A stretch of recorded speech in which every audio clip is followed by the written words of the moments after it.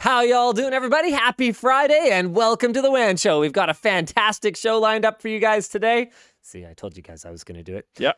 Lots of great topics. More trouble for Intel Arc as board partners reportedly bail on the project. That's a little awkward. In other news, Amazon apparently wants to buy iRobot for $1.7 billion. Not the movie. We're talking about like robot vacuum cleaners. They needed some inspiration. Yeah, they wanted to buy the movie. I actually have a lot to say about Amazon buying iRobot. What else we got? We have NCIX Tales from Behind the Counter, which I'm going to throw one in for, which is not from when I worked at NCIX, but I'm going to throw a behind the counter tale into the pile. Add one there. I'm going to put this in Luke's cryptic story. Yeah. That Linus doesn't know. I think. I might have told you at some point. We've had a lot of conversations. Also, other stuff. I'm going to throw this. Mad at me. Yeah. We'll talk about why. Yeah. What's up, Europe? How you doing? This could be a good show.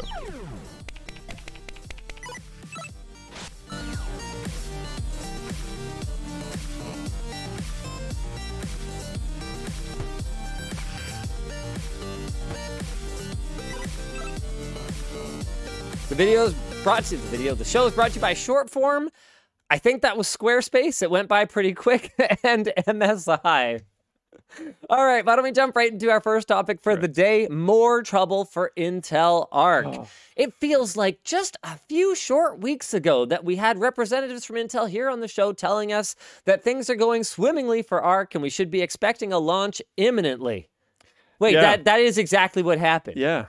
That exact thing I just said. It's literally a few short That wasn't weeks a ago. fever dream, right? Nope. Like that was a thing. Yep. Okay, cool.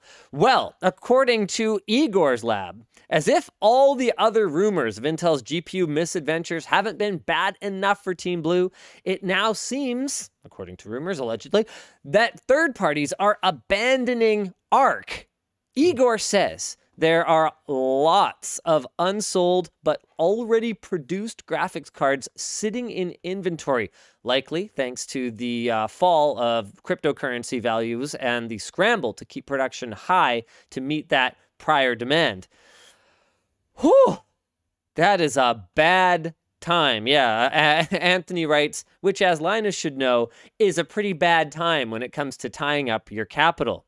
As a result, Intel has been focusing first on OEM partners, but they face a chicken and egg scenario. In order for system integrators and OEM customers to place orders, there must first be a demand for the products to begin with. But since Arc is an unknown quantity, I mean, all we've seen is the small demos that Intel has done. Since it's unproven, there is apparently little to no interest from prominent European distributors and dealers. And this was the case long before A380 benchmarks reared their ugly head. There's another angle. That was still a weird way to launch it, considering it's basically always been Halo product and then dropping down from there. And they did like the opposite, which I think AMD pulled it the other way once when they launched, I think it was Polaris, I want to say. Okay. Mind you, I don't think they had a high-end product for that generation, like at all. So maybe they were just pitching it as, no, they launched, because they did 474, no, they launched the whole stack. They just didn't have a high-end product. I remember now. Nope, never mind. Yep, you're right. Yeah, it's weird. So I think that set people off on a weird foot as well. You generally try to put your best foot forward when it comes to launching a generation of products. Now, there's another angle here. Intel allegedly didn't want to give price guarantees, and the conditions around RMA returns were worse than their competitors, which is a tough pill to swallow for system integrators whose margins, at least on desktop computers, are often low. You know what I want to know? I want to know where these RMA conditions for returns are coming from, because back at NCIX, we couldn't return jack shit. When we bought something, it was ours. How did we get hosed so hard? Is it because we were Canadian? That sucks. It's a pretty good joke, though. Okay, to be clear, we did occasionally get stock rotation and price protection, but once you committed to having something, you pretty much had it. If I was Intel, though, I would recognize that I'm going to have to offer price protection of some sort for these ARC GPUs, because if I was a reseller, I mean, I remember going through this back when we did the original WAN hoodie, and our strategy for international sales was working through resellers.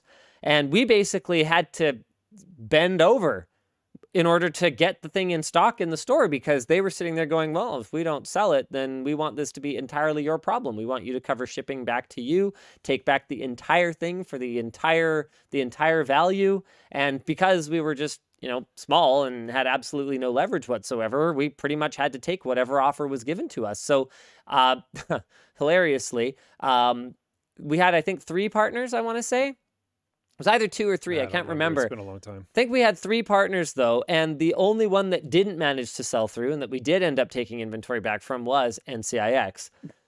Yeah, I know, right? They weren't even the ones that gave me a really hard time about terms. I just told them, like, just look, just don't worry. We'll get it taken care of. And then they just, like, didn't sell it. I mean, that's NCIX, right? And just, yeah, if your product sells itself, then great, you'll be fine. And if it doesn't, if they have to actually do any work, then it could be a challenge. Their site was so bad, man. It was atrocious, yeah. Anyway, without interest from commercial customers, then, board partners are kind of left out in the cold. I mean, man, if you guys have been following along with the screwdriver and the backpack saga, I mean, these are relatively uncomplicated products compared to, well, first you've got this highly complex integrated circuit, right? You've got this ASIC, right? Then you've got the highly complex board designs, the development that goes on around those, the mass production that has to happen in order to reach the kind of scale that it even makes any sense economically to produce these things. Then there's the distribution. You got to kind of bet, move all your pieces into play globally. You got to bet on where people are going to buy these things and which ones they're going to buy and what volumes. Like it's so complicated, and all of this has to take place in the years and then months and then weeks leading up to actually pressing go. This is available, and it's all got to be basically perfect, or you end up looking like an amateur, right? Because you're going up against AMD and NVIDIA, who've been doing this for decades. Yeah. So without interest from commercial customers, board partners are left out in the cold, and one has allegedly halted production altogether, and this is due to quality concerns. Ooh.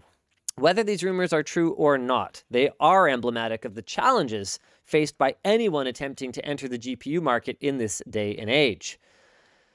Without a clear value proposition or brand recognition, SIs are going to have a tough time accepting it. Without SIs accepting it, board partners are less likely to hop on board. And without performance leadership or aggressive back-end agreements on pricing, especially price protection, not to mention RMA support, neither situation is likely to change. So the cycle continues until either Intel blinks or the proverbial plug gets pulled. Now, we do have some discussion questions here, and I don't like this first one. Is ARC going to be another Larrabee? I don't think that's a realistic outcome at this point. Like, I do think Intel is a smart enough company to not go completely sunk cost fallacy. Well, we've already put billions in. What's another few billion?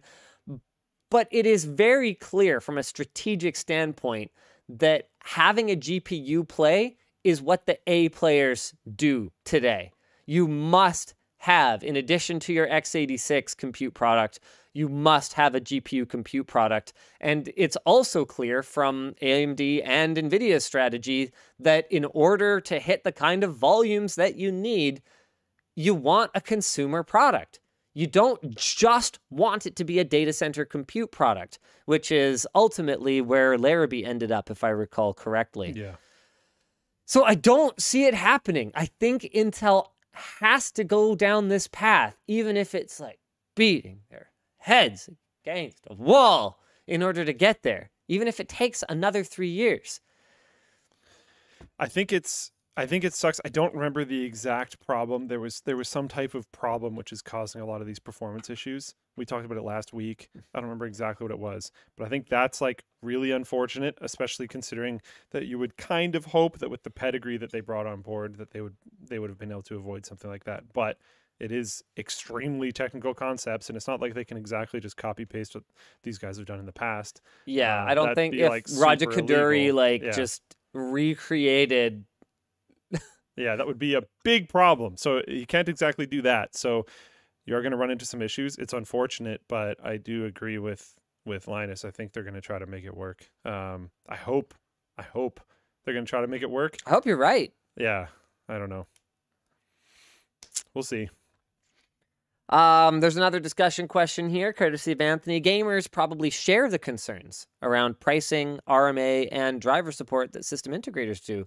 How will this impact the role of early adopters? I think early adopters are absolutely critical to ARC. And, you know, from talking to Shrout and Tap about it, they seem to understand that they're going to have to be priced very aggressively to drive some of that early adoption. But if they don't have the buy-in from upper management, if they don't have, you know, tens, hundreds of millions, $1 billion to just kind of get some ARC GP freaking use out there into users' hands. Do they even really want to if it has a lot of issues with this generation? I think I mean, they produce them, allegedly. Yeah. Supposedly, they just have wafers upon wafers upon wafers of ARC GPUs. Then they're going to have to make them incredibly cheap if there is problems. Yeah, you don't just grind them up and make new GPUs. Although... the biggest recycling effort ever. Yeah, exactly. Don't bury it in the desert like the ET video game. Yeah, Actually exactly. grind them up and make new ones. Yeah, we'll see. There was a comment earlier about like no brand recognition. I don't think that's fair at all. No, because it's going to have Intel on it, and people that are building computers know who Intel is. And Intel's onboard graphics, to their credit, have gotten a lot better in the last 5 years. I mean, continually. They've gotten continuously better ever since they introduced them back. Well, I shouldn't say introduced them, but... Okay, sorry. Jaden just said something in Floatplane chat. If they allow vGPU, they'll move them. Yep. There's absolutely like 100% strategic levers they can pull. And Epos Vox did a video recently talking about their AV1 encoder. I haven't watched the video yet. I do need to watch it, but I did at least make it to the headline. Apparently, it's outstanding. Like it is a better video encoder.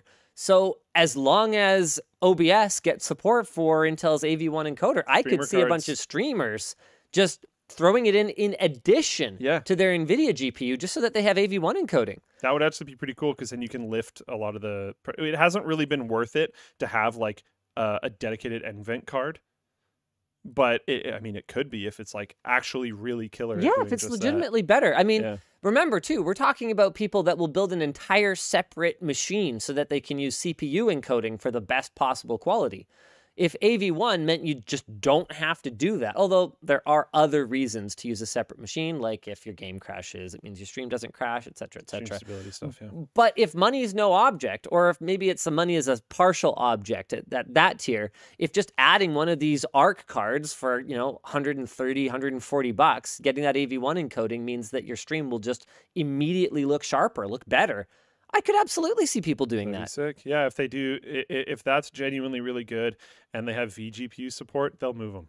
100% they'll move them. There's a comment from Anthony saying, regarding brand recognition, it's more about the Intel HD graphics being poor performers and people generally seeing Intel graphics as low and bare bones. That's fair, but I do also think that Intel is like a household name that people trust.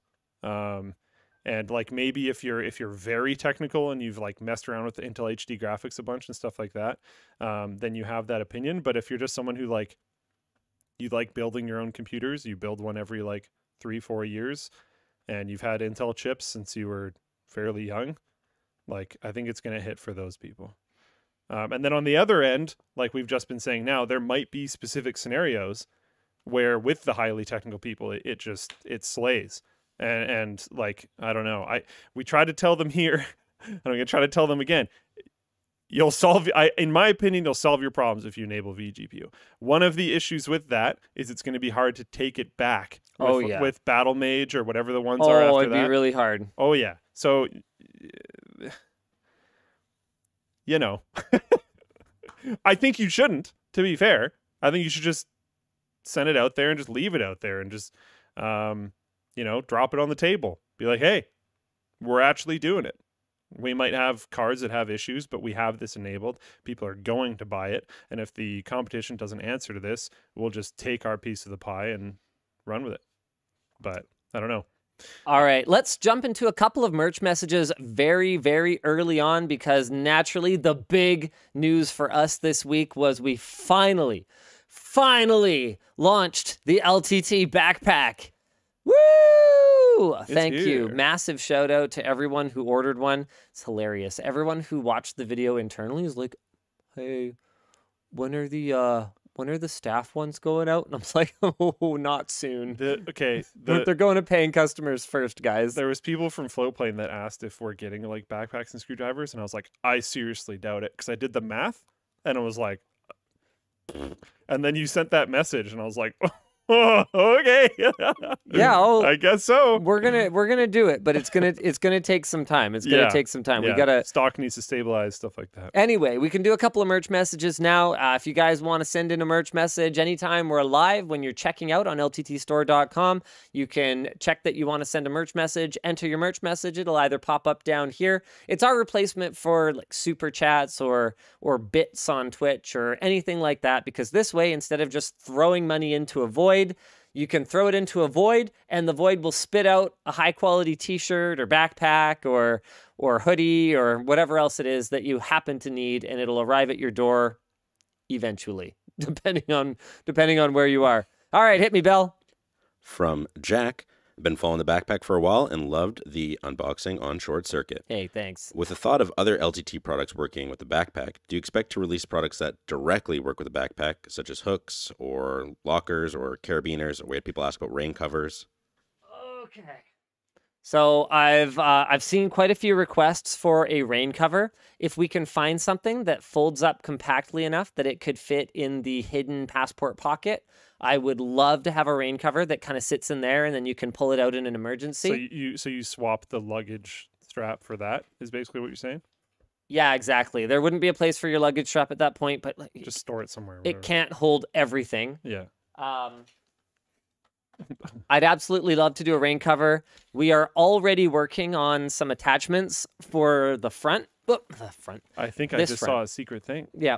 We are already working on some attachments for the front for things like, oh man, Matthew has this adorable little like wireless headphones holder that will clip on right here. So it'll just sit right here. So you can just tuck your wireless headphones in. It's big enough for AirPods Pros in a case, or like a large bulky one like the Sennheisers. And this will probably be one of those things where like it fits best on this backpack. Oh yeah. But it'll work on anything that has like a...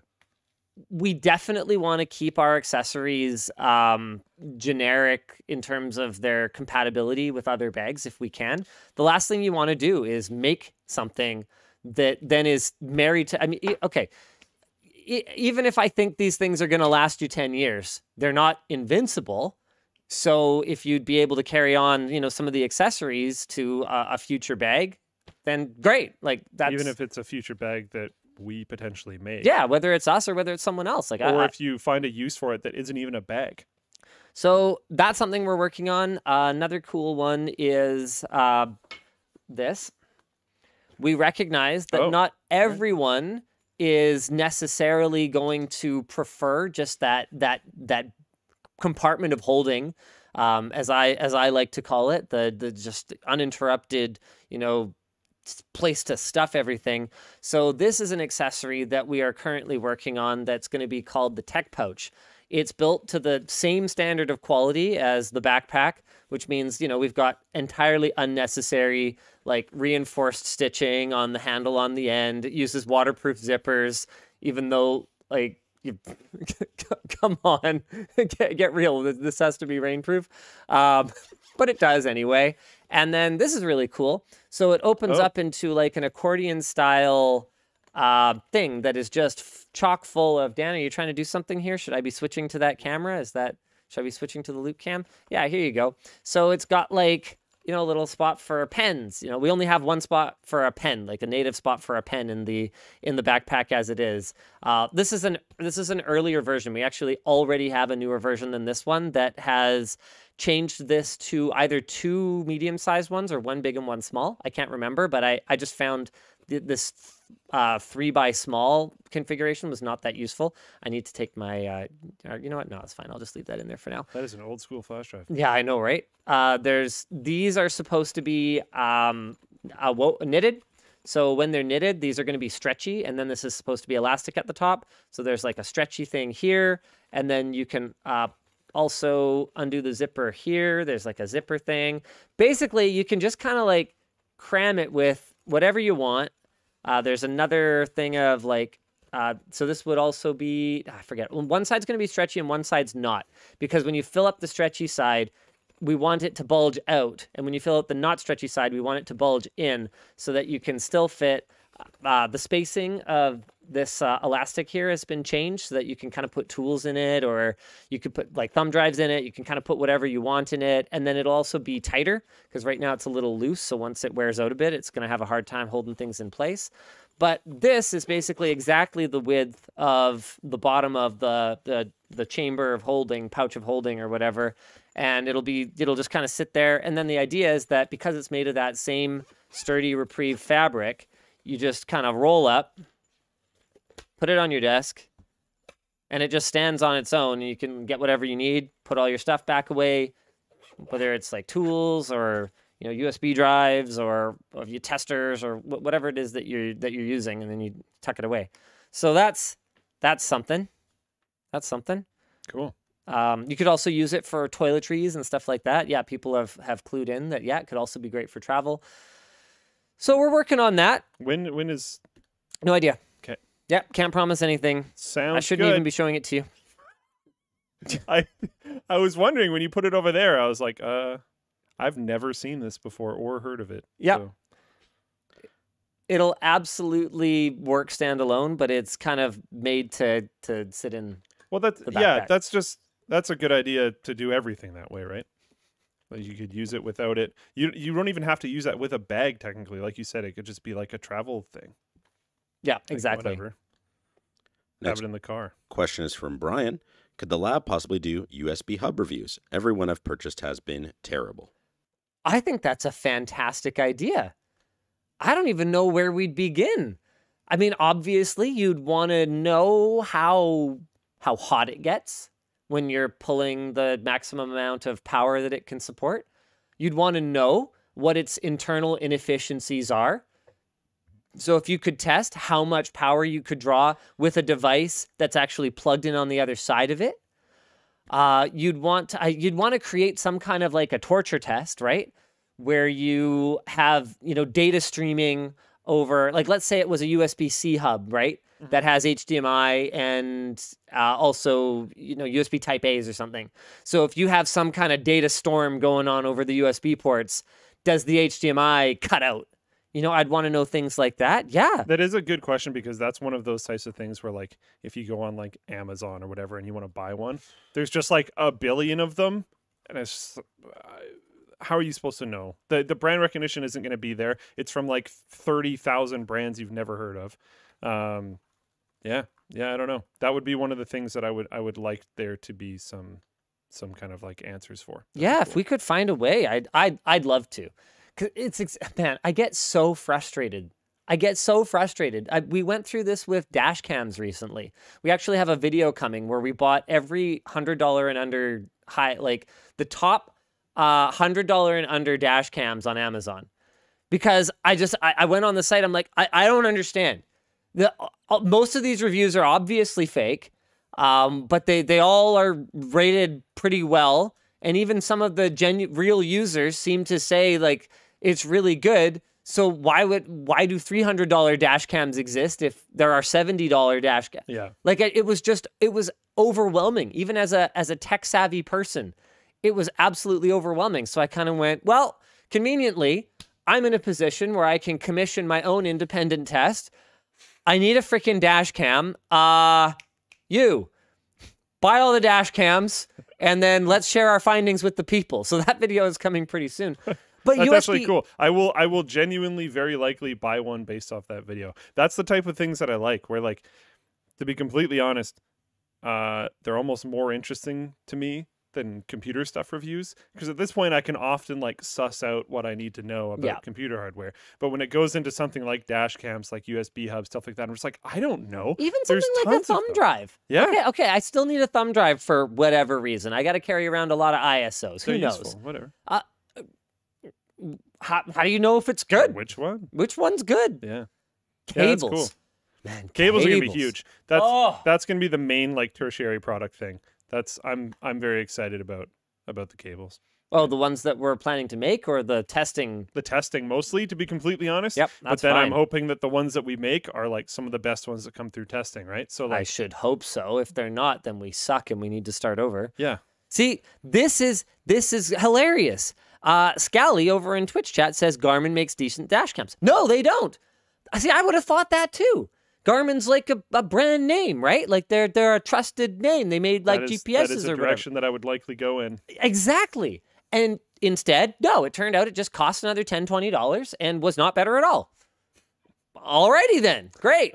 Now I know, but I didn't. And it's so hard to tell because your intuition might tell you this, but then when you go empirically test it and you go, oh yeah, I can't see jack shit at night. Oh, great. Well, it's really good to know, isn't it? No, for sure. Oh, well, really? Everyone's using sensor. Everyone's using one of the same 2 Chinese chipsets. Oh, all right then.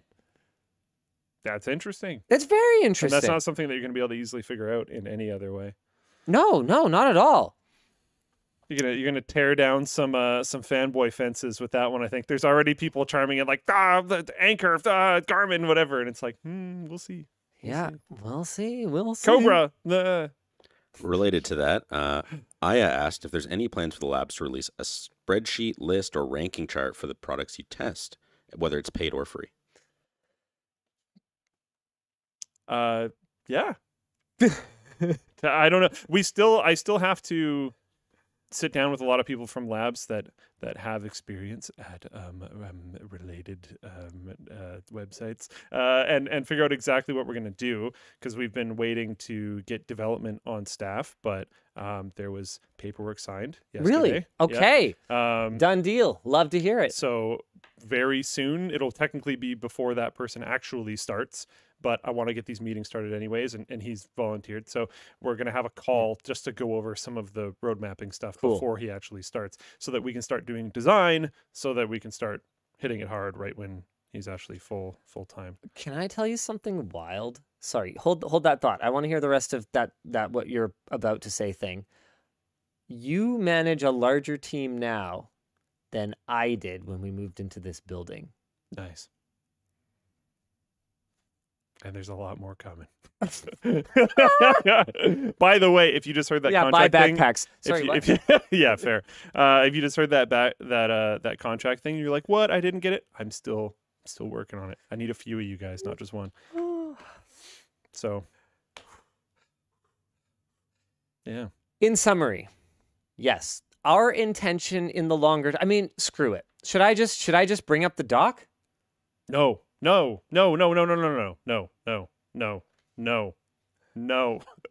serious. Do not. There are things on there we're not showing. No. Close it. No, I'm serious. I'm getting a maybe vibe. I will switch off. I will switch the camera off his screen. I'm getting a maybe vibe. No. What do you think? Okay, can I at least talk about MVP?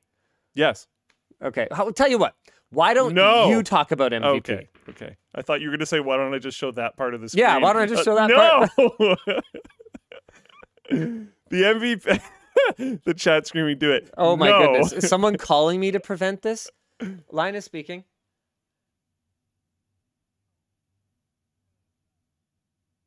I don't know what this is.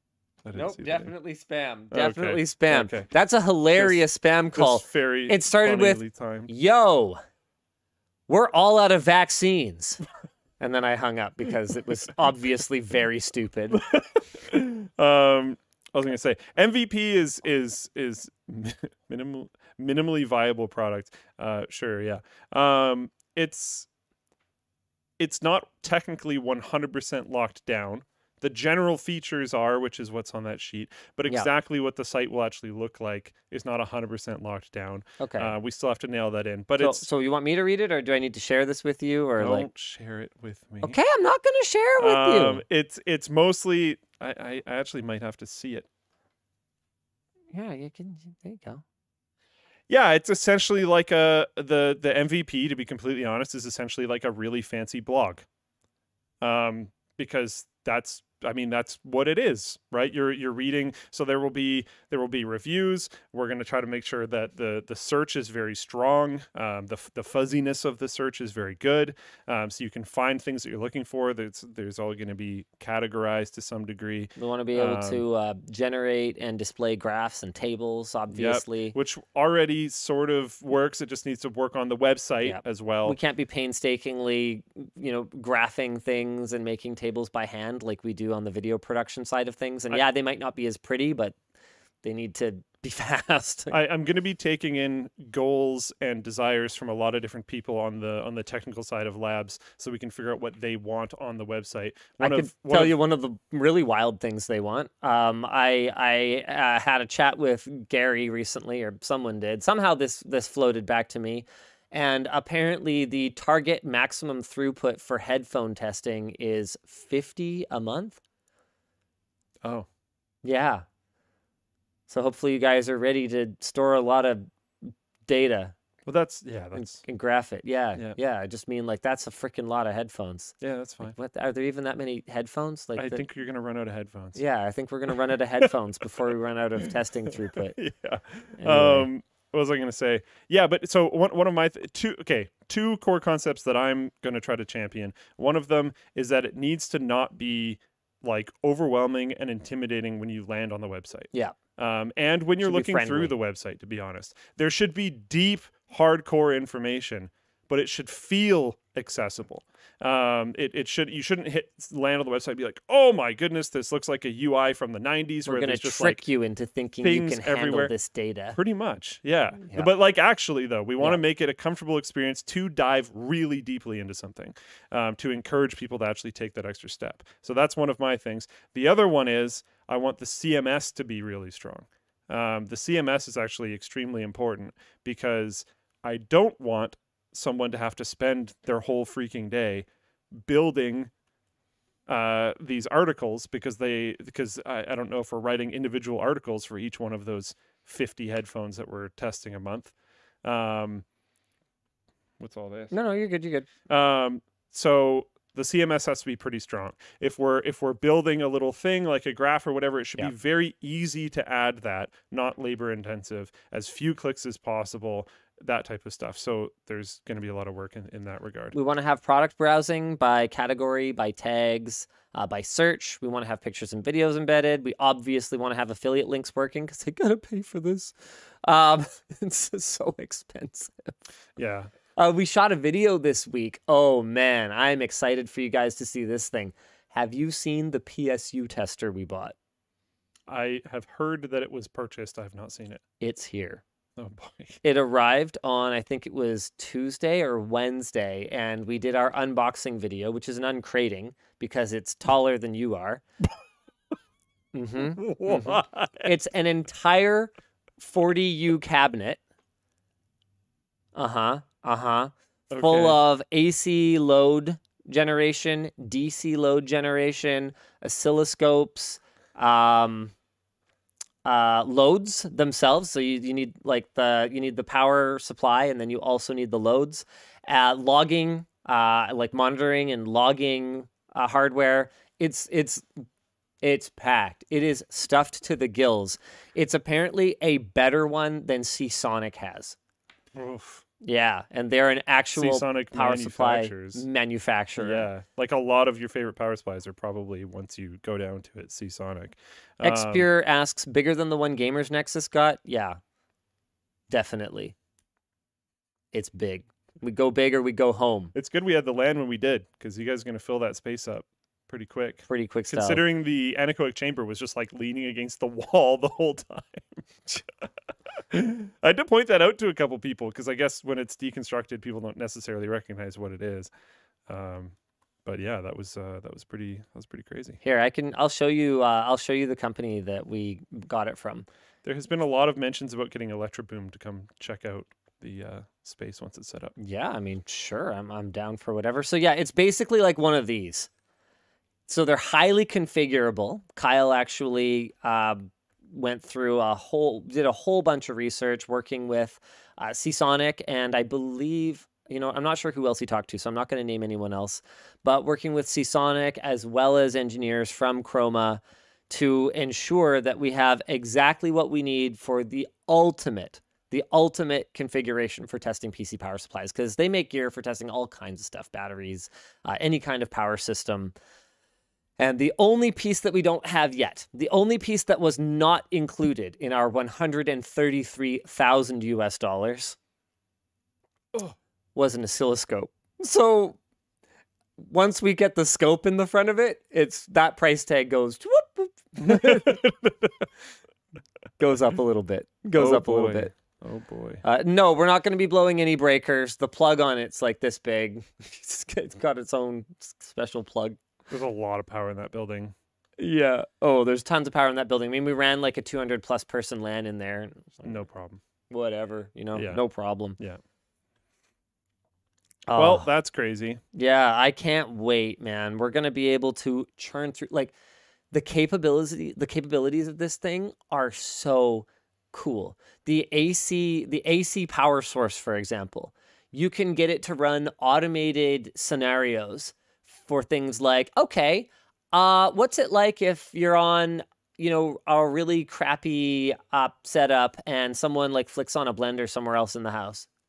So you can find out, hey, if I live in a developing country and my power is really inconsistent and there's brownouts, frequent brownouts. Yeah. So you can create all these test scenarios where it'll simulate a brownout here and then another brownout there. And then, I'm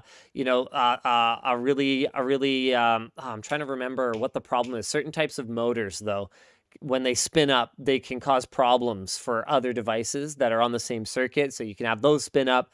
The DC, oh man, this is super cool. So we have like a DC power source, and the reason for that is that it allows us to fake our power supply accidentally oversupplying, like overvolting. So we can take whatever our power supply is outputting, and we can actually add a little bit to make sure that overvoltage protection works, for example. So we're going to be able to test safety mechanisms in power supplies. If there's anything that's not safe, we can hook it up, run through our automated test suite, and it'll tell us that. We're going to build a chamber for it that will be both acoustically isolated and thermally isolated. So we'll be able to tell you, okay, under different load scenarios, how loud is it going to get? How hot is it going to, how efficient is it going to be if it's in a particularly hot environment as the world heats up? I guess that could become more and more of a concern for people. And this one's really cool. We have, I think it's either 6 or 7 of the 400-watt loads. And the reason that we got so many was actually not because we needed that much sustained load, but because of their like transient performance. So by having that many in parallel, we are able to simulate the effect of like an RTX 3090 having a momentary power draw spike. Yeah. Now, NVIDIA might have kind of screwed us here with some even higher power draw GPUs coming. Oh, yeah. But I mean, we won't know that for sure until it actually happens. So we might actually have to get more of those modules to there was a comment for that. There's a comment in Floatplane chat about hoping that we don't like squeeze Steve out. That's squeeze Steve out. Not going to happen. No, you need multiple independent sources. Just gonna say, so if anything, it should bolster, because then people are going to be looking for that type of content more. Exactly. We're bringing it back. Yeah. We're bringing it back. It's and like we have dead. literally always said that you should look at multiple reviews for products that you're buying. So like, no, that's not happening. Not a thing. I mean, another thing too is that, yeah, this is pointed out by Daffoid over on in the Floatplane chat, is we don't intend to just focus on PC components. That too. I mean, one of our first hires has a ton of experience in mobile phone testing. So that's not something Steve touches, as far as I can tell, at all. In fact, doesn't he still use like a dumb phone or something? I don't know. I know last time I talked to him, he used like ancient phone. I just don't think he cares about it at all. So we are absolutely going to be looking at different verticals, and we also think that even for the things we both cover, there is, and in a lot of situations, validity to more than one testing methodology too. So, maybe one of us, tests coolers with an artificial load. Maybe one of us is all about, embedding a thermal diode in the IHS. Maybe, whatever, right? Like, and to be clear, that's a bad example because obviously we would both care about it from both perspectives. But I just mean that there's not always the one and only single way to test something. I mean, okay, games. Games are a really good example. Maybe, we really feel like, our audience has moved past 1080p. So we're really focused on how good cards are for 1440p and up. That could be something that could realistically happen in the next 2 to 5 years. Or if we start automating custom benches instead of, or custom runs instead of just running the canned benchmarks or something like that. I don't know. More sources is good. You should read/watch both. Yes. And we've literally always said that. So, yeah. One note for people who are thinking about the backpack, we do have a promo on right now for the WAN hoodie, and backpack. Yeah. So if you get a WAN hoodie and a backpack at the same time, you save $20. And that's only valid until tomorrow evening. So no pressure, but you should do it. Question here from Nathan for Luke and Linus. What is your favorite piece of freeware or open source utility software, like Ninite or something else? Favorite piece of freeware? I mean, we're streaming on OBS right now. I was going to say, I think it sort of has to be OBS. Well, I wouldn't say favorite. I don't have an emotional attachment to OBS. There's a lot of stuff that's not that perfect. Imagine it didn't exist. OBS. I mean, I was using, I was using XSplit before, and like it had some problems, but I actually kind of want to try it again, to be perfectly honest with you. See where it's currently at. See where it's at. They've sponsored the show a couple of times, and it kind of made me think, oh, yeah, XSplit. I mean, I have a lifetime license for it. I might as well. Maybe I'll do like a game stream at home or something like that. Fire up XSplit, see how it does. Play some Obsidian. When it worked well for me, it worked great. Or Divinity, sorry. Yeah, like there were things that XSplit did way better for me than OBS. The game detection was so sick back in the day. Yes. Yeah. And OBS still sucks. We also had a lot of problems with it. We did. That was a long time ago. And the WAN PC had a lot of gremlins. I don't know how much of that was XSplit. That's fair enough. Honestly. Yeah. So, man, favorite free utilities. I mean, you can't not mention your paint.nets of the world. Paint.net, Notepad++, Ninite, Winterstat. Back Putty. Someone said Putty. Yeah, Putty. 7-Zip. Oh, there's so many good ones. VLC. You already said Notepad++, right? Yeah. Okay, heck yeah. Love Notepad++. I used to do that thing. I think I told you about it way back in the day, where you can overwrite all the you can essentially reg edit windows. So anytime you even try to open Notepad, it just opens Notepad++. That's hilarious. I don't remember exactly how it works, so I might have said something wrong there, but it was actually really nice because you should just never use Notepad. You should use Notepad++. I thought about resurrecting LSD. Remember? Oh, yeah, Luke's software discoveries? Yeah. Chocolatey is apparently a Ninite alternative that's way more powerful, way more customizable. Really? So I thought maybe we'd check that out. And then I found something really cool. Oh no, did I misplace the name of it? Chocolatey software. Okay, I can't find the name of it right now. I have it written down somewhere. But this blew my mind. There's this utility that lets you turn your USB drive bootable, which I know won't impress you yet.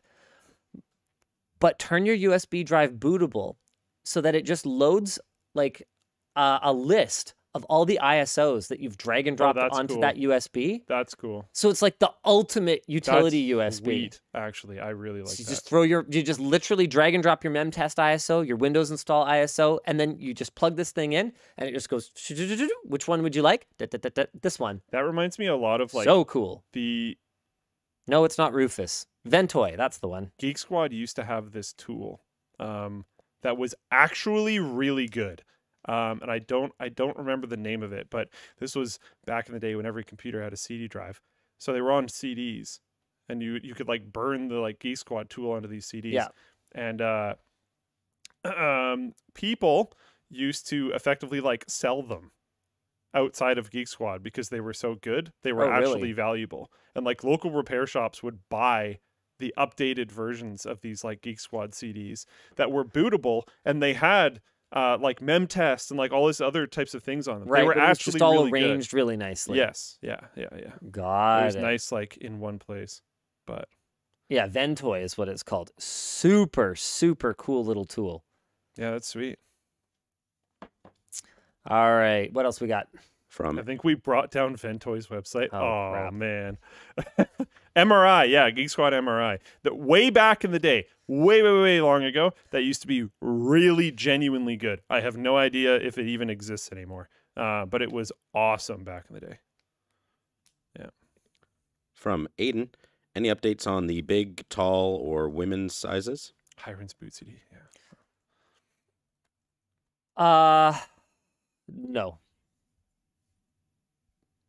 We got a lot of stuff going on. Yeah. A lot of stuff going on. There's always like, man, it's kind of amazing how many projects they have rolling right now for how few people work at Creator Warehouse, relatively speaking. A lot of stuff going on. Yeah.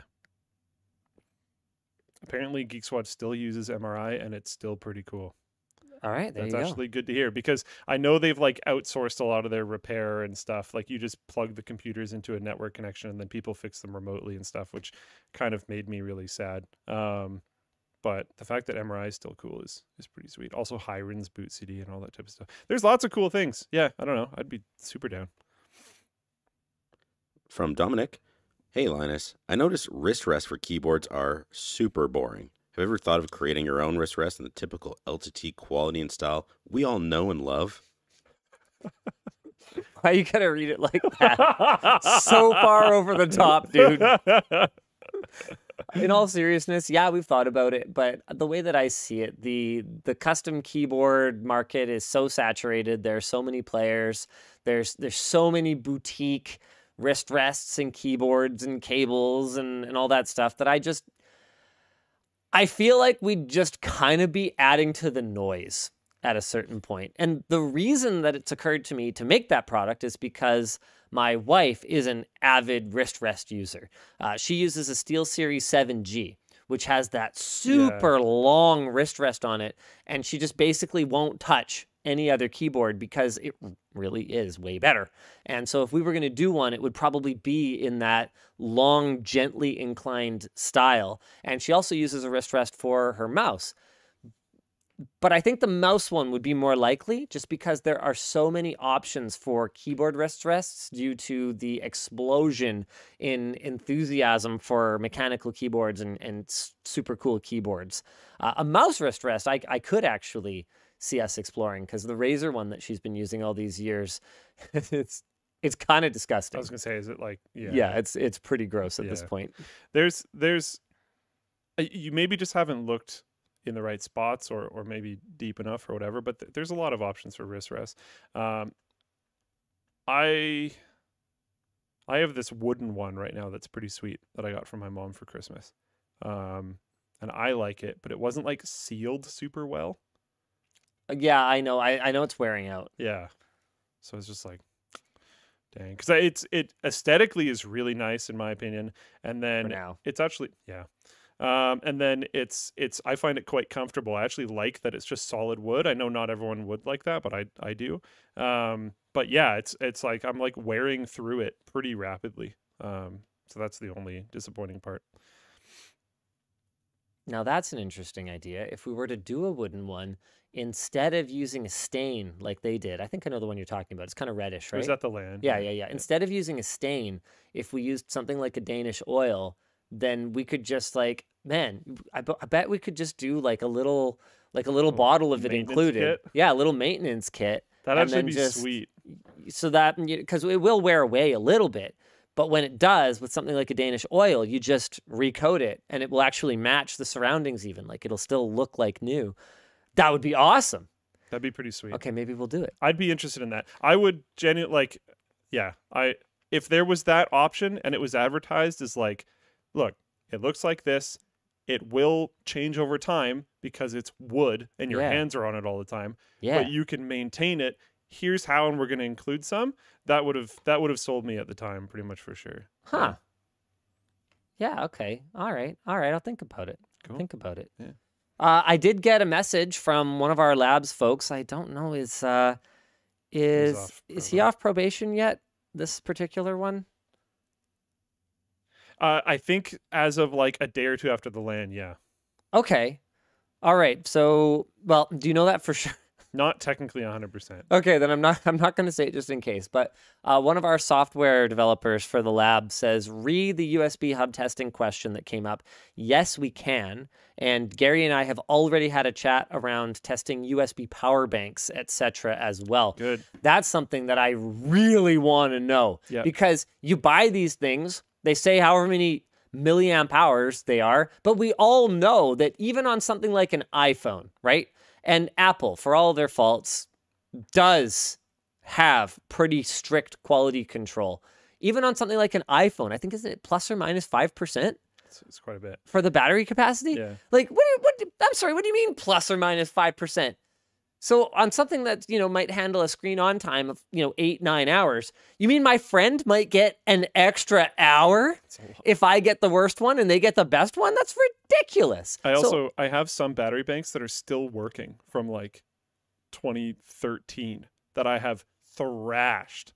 And they're still like, they have a decent amount of charge. Like, I'm very impressed with some of them. And then I have a small army of other battery banks that are essentially like decommissioned because they've just completely died. Yeah, this is another perfect example of one of those techie product categories that even as someone knowledgeable, you can go in and go, well, I know the reviews are horse shit.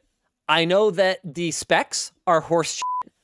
So I'm basically just like, taking a complete shot in the dark, hoping that I hit something decent. Yeah.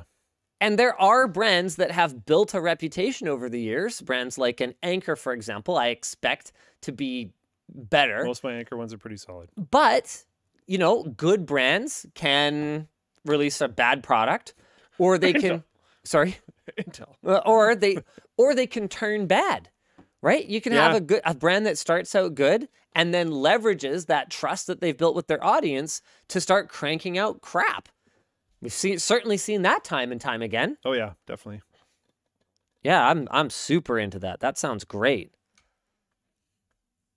And then Dad Dude over on Floatplane Chat says, hey, and remember too that the milliamp hour rating, even on an honest company spec, is based on the battery capacity, not what it will output at the ports. Yes, that is true.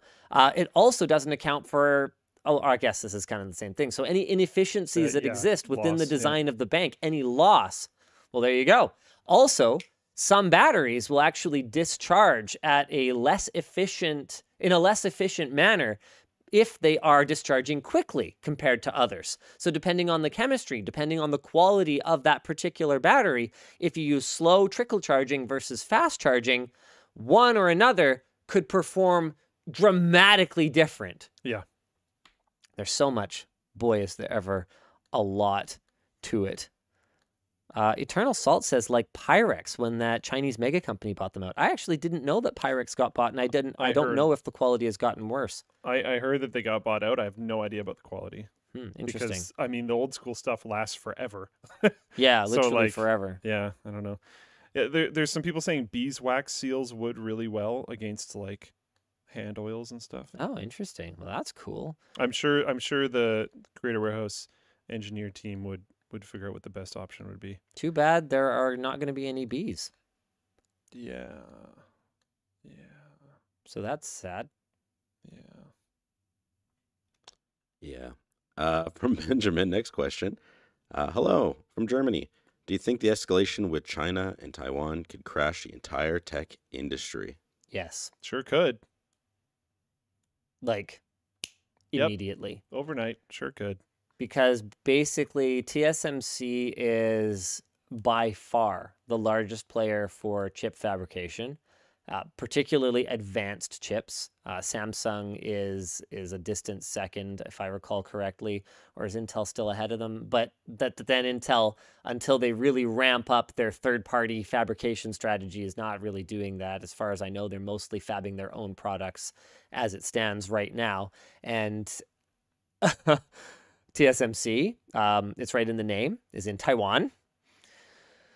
So looking at the chip race that's going on right now, you look at the CHIPS Act in the US, you look at the way China has been fighting to get their hands on high-end lithography equipment. I forget what that like Chinese state-owned basically chip fabber is. I forget the name, but I think they're doing up to 14 nanometer right now, and they're trying to get their hands on more advanced stuff.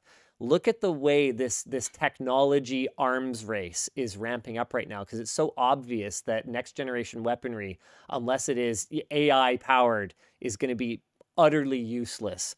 And the incentive that China has to just claim Taiwan is higher than ever. You know, up until now, it seems like it's been mostly an emotional incentive to claim the island nation.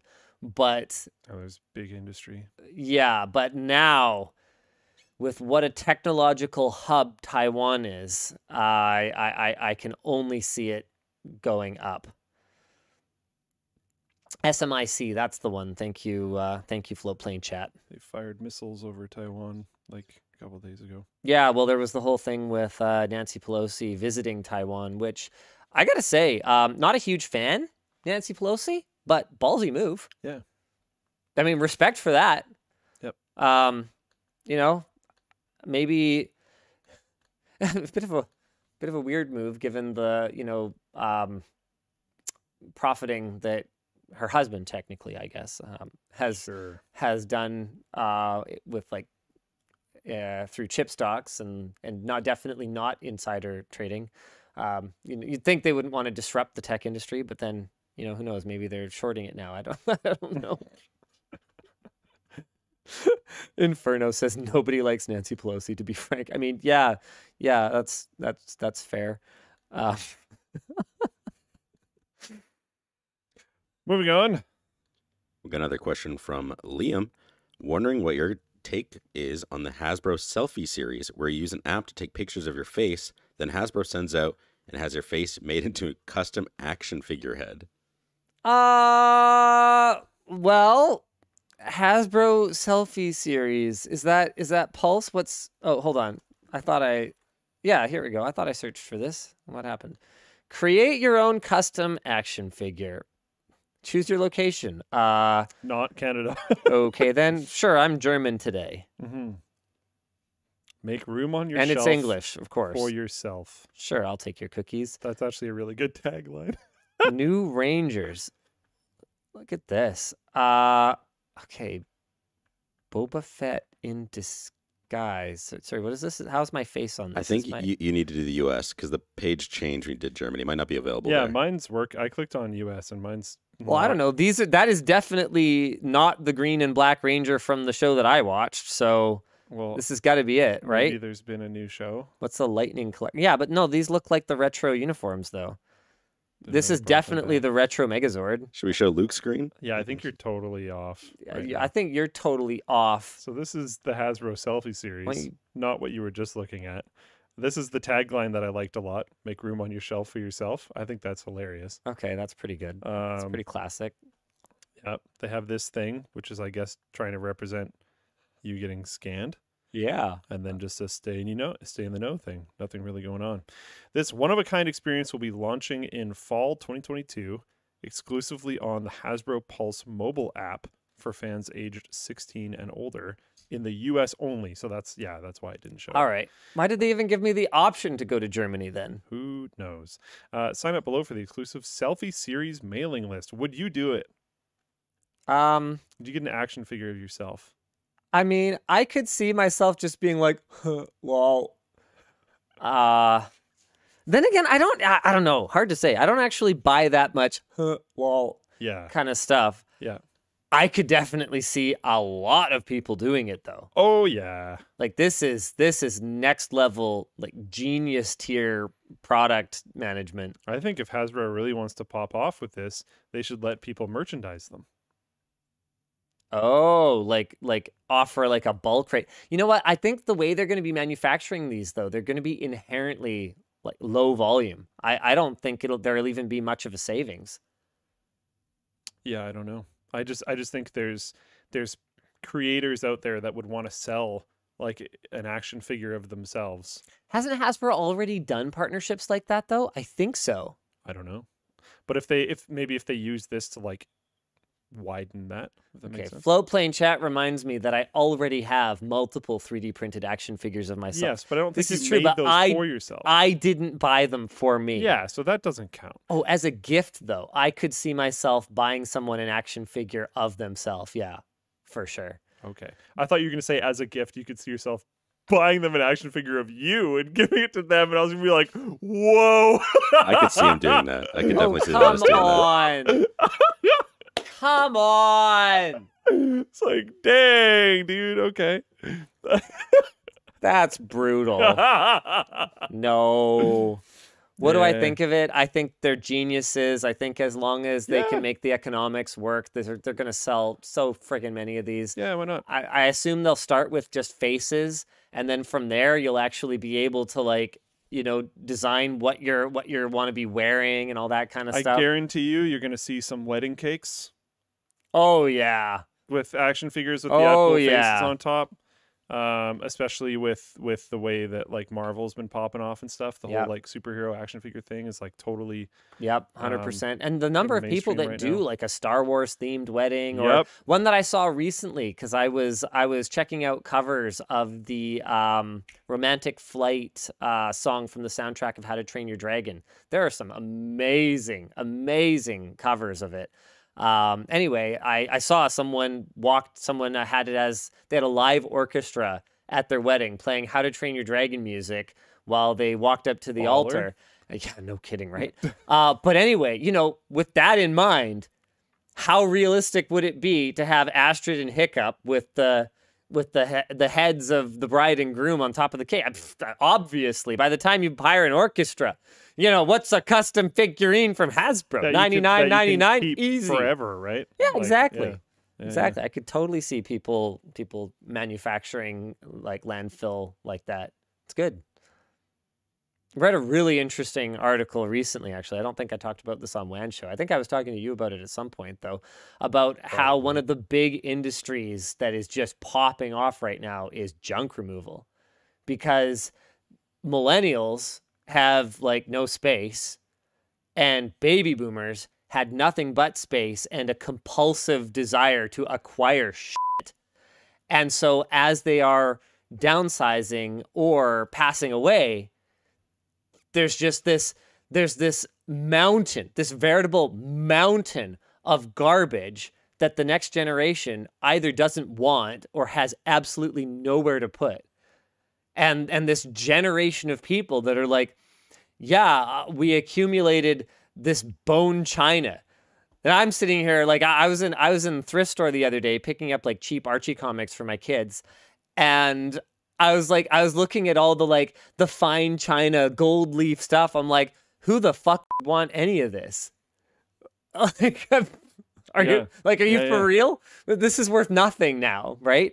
And this is like a prized possession for Silent Generation or for your baby boomers out there. Oh, we won't eat on this because it's like the nice. It sits in the cupboard and never gets taken out until no one wants it. Nah, give me some Melmac. Is it called?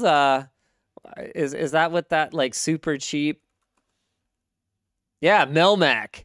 Melamine from American Cyanamide. Here, let's check. You and I have talked about fast fashion before. Yeah, here we go. My girlfriend told me about this website. Give me some Melmac. This is my childhood right here, boys. Yeah, definitely. Okay.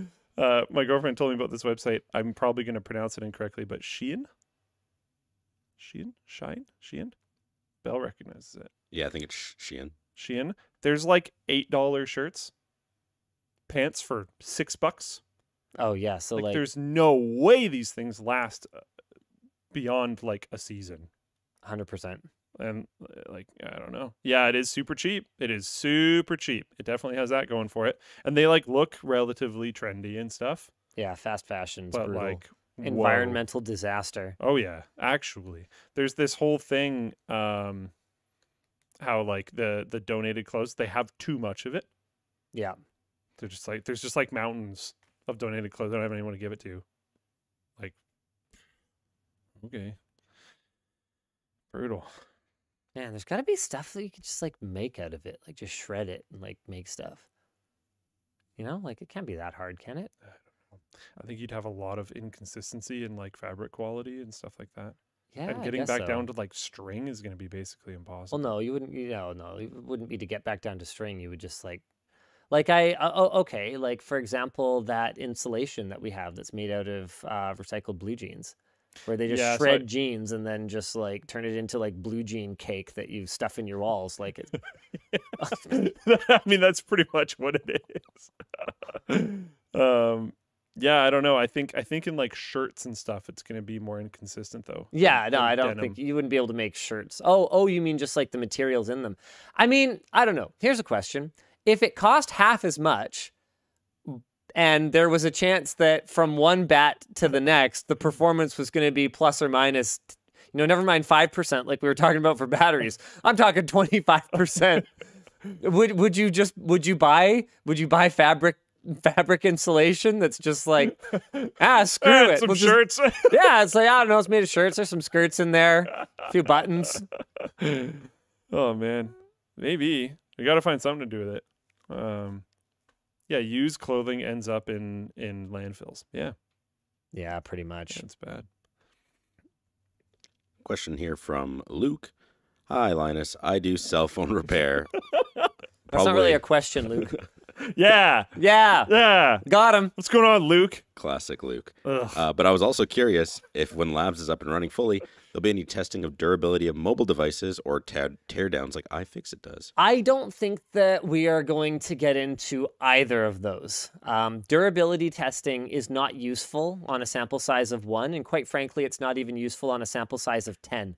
We showed back when we toured OnePlus's manufacturing facility that what it takes is specialized equipment, whether it's for drops or whether it's for tumbles, that is run on many, many devices. And they have the luxury of many, many disposable devices to chuck into these things that are not finished quality, right? That might have engineering sample grade SOCs in them, for example. Like But they the thing that literally actually couldn't wanna sell them. test is ready to test. Exactly. Or they could make dummy ones that have exactly the same body and they can investigate it for screen cracking without actually wasting hundreds and hundreds of dollars worth of internal hardware on them. We just don't have that kind of a luxury. And that's the kind of thing that, you know what? Hey, 3 to 5 years from now, if the community said, we want this, we might even create a system. Actually, this is a really good idea. We should write this down. But we could create a system where our community could specifically fund specific tests. They could say, hey, we want to see 10 iPhones in a tumble dryer. And then we would basically build a mechanism where we could say, like, look, we're not paying out of pocket for that. There is no way that we could make up that $10,000 worth of iPhones on this video or this article or just this data sheet, right? It's not happening. But if you guys really want to see it, then sure, yeah, we're into it. We could even see manufacturers potentially funding something like that. Like if you're a, no, I don't know. That'd be tough. Like if I'm an OtterBox and I just said, hey, I want independent third-party testing of how well the iPhone holds up to this thing, there's no way that they're going to just write the check and walk away and not expect us to also test OtterBoxes, for example. So that's tough. Is that an acceptable thing? As long as they don't interfere with our data and and as long as part of our agreement, we basically say, yeah, you got to understand that once you write the check, we're publishing the data regardless of the outcome. I don't think it's bad to test OtterBoxes. I could see us doing it for LTT, but I don't think that's something that the lab would just do and publish the data. So that's something where Oh, LTT could yeah. use the lab. Yeah. That's where I would kind of draw the line there. That seems fair. Yeah. Question here from William. Hi, Linus. And one of your Oh, sorry. No, I'll get to that one sec. As for iFixit, I think they do a great job. I don't think we'd be contributing anything to that particular space at this time. Low priority. We love iFixit. From William. Hi, Linus. In one of your at-home videos, I saw a Zuma plush in your kid's playroom. Is Zuma your favorite Paw Patrol pup? Or do you prefer a different one? I can't say that I have a favorite pup, but I can definitely recite the intro theme song from my kids' watch. Thankfully, they're over Paw Patrol at this point. They're man, what do they don't really watch much TV lately, actually, now that I think about it. They'll watch Wildcrats if they're just like down to Never even heard of that. You never heard of I've Wildcrats? heard of Paw Patrol, but not Kratz Brothers? Yeah. Like Zaboomafoo? Oh, okay. Yeah. I know Zaboomafoo. Sure. Okay. I don't know what the heck Zaboomafoo is, but Yeah. Oh, wow. Zaboomafoo's legit, dude. okay. You don't know the good stuff. Well, This question's from Ryan, but we've had a couple people ask if we had any information about what the backpack's warranty will be now that we've started getting ready to ship out. it's a wonderful question. Right now, we're holding firm with we're not formalizing anything, but we will stand behind our products. I think that we have a pretty good Tracker. I think we have a pretty good track record for just kind of dealing with it. The last thing that I would want to do is create some kind of like legal liability for, like I don't know what the future holds, right? Like I could die tomorrow. And let's say my, my muse, my flame, Yvonne is like, I can't do this. Like I can't walk in every day and see Linus all over the place, and she's just like, yeah, I can't, right? That's possible, and I respect that. So the last thing I want to do is create some kind of legal obligation because of some kind of T's and C's that we have created around our warranty policy, for example. And like, yeah, I guess that does put you guys in a bit of an uncomfortable position, but it's not our intention to go away. It's not our intention to do anything about our current policy of just dealing with it. But it's not our primary business, making backpacks. And so the last thing I would want to do is hang this albatross around my family's neck when they're already have other stuff to deal with. So that's where we're at on that. Question here from Chester. Any suggestions for Ethernet cable routing along the inside of brick walls?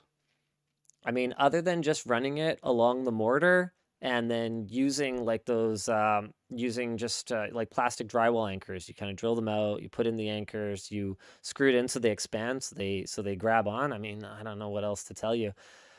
If the brick wall is painted, you can paint the cable to match. It's just always going to look pretty bad. Yep. Yeah, painting it to match never fully solves that problem. You briefly mentioned it in the pre-show, so we got a few people asking if there are any new house updates. Actually, we shot 2 today. I was going to say I heard you were at home. Yeah, I did away with my 48-inch monitor. 48 inches. It's pretty big. It maybe is too big. So I tried a couple different options. The Alienware 34-inch ultra-wide with the QD OLED screen. Looks so good.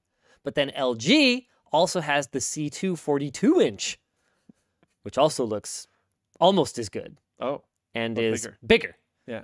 But not as big as 48 inches. So that one's going to be pretty good. I also, in that video, we update, you know how I changed my microphone? Yeah. So I do that in that video. Got it. What else did we do? Oh, and then we also shot one that's about sort of fun, novel, interesting charging solutions. It doesn't sound very interesting, but I will tell you that within the first 10 seconds of the video, you're going to be hooked. Okay. Because I managed to rip a car charger out of the ceiling of my house. And I can't promise that there won't be other shenanigans. We're actually not done shooting that one yet, so I don't know what else will happen. Okay. we should probably hit the sponsors. Oh, do we have sponsors? Y- Are there sponsors for the show? You know, maybe not. Well, I think you called them out at the beginning. I don't even have the right doc open, so I guess you're doing the first one. Thanks to Shortform, our newest sponsor, for sponsoring this week's show. Shortform produces super high-quality guides to nonfiction books. Their guides are like super-powered book summaries. With Shortform, you can learn a book at different stages. For a 10-minute overview, check out the one-page summary, which goes into extensive detail on what the book covers. Then dive deeper by reading the full guide, chapter by chapter. Each guide will cover the main points and include analysis and smart insights. The book guides also include interactive exercises for each chapter to help you apply the ideas that you've learned. Discover new books that you've never heard of from a variety of topics such as technology, science, self-improvement, and more. For example, you can learn how to kick bad habits and create good ones with their book guide on Atomic Habits by James Clear.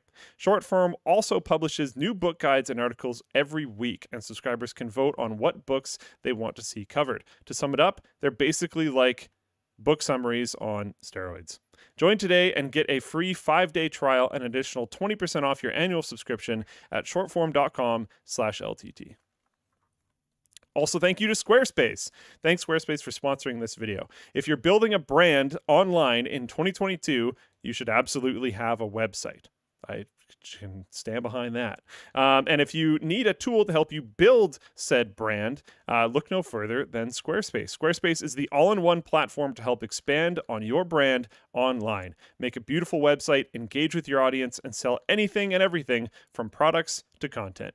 We love Squarespace so much, we use it. We use it for a few websites, actually, including LinusMediaGroup.com.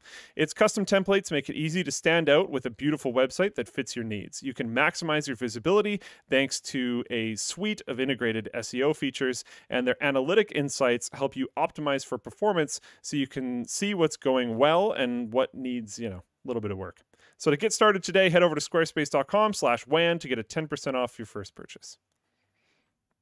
The show is also brought to you by MSI. MSI's back-to-school sale is now on. Are you looking for a new laptop for next semester? Well, they've got those. Or what about a desktop PC that's totally for school and definitely not for gaming, Mom, I swear. Well, they got you covered there too. And if you're into building your own PC, they've got components on sale like GPUs, motherboards, cases, and peripherals. MSI is also doing a Gleam giveaway where you don't have to buy their stuff. You can just win it, like a full-blown gaming desktop or an MSI GeForce RTX 3080 Ti Gaming X Trio graphics card. You can learn more about MSI's back-to-school sale and how you can win these prizes at the link down below.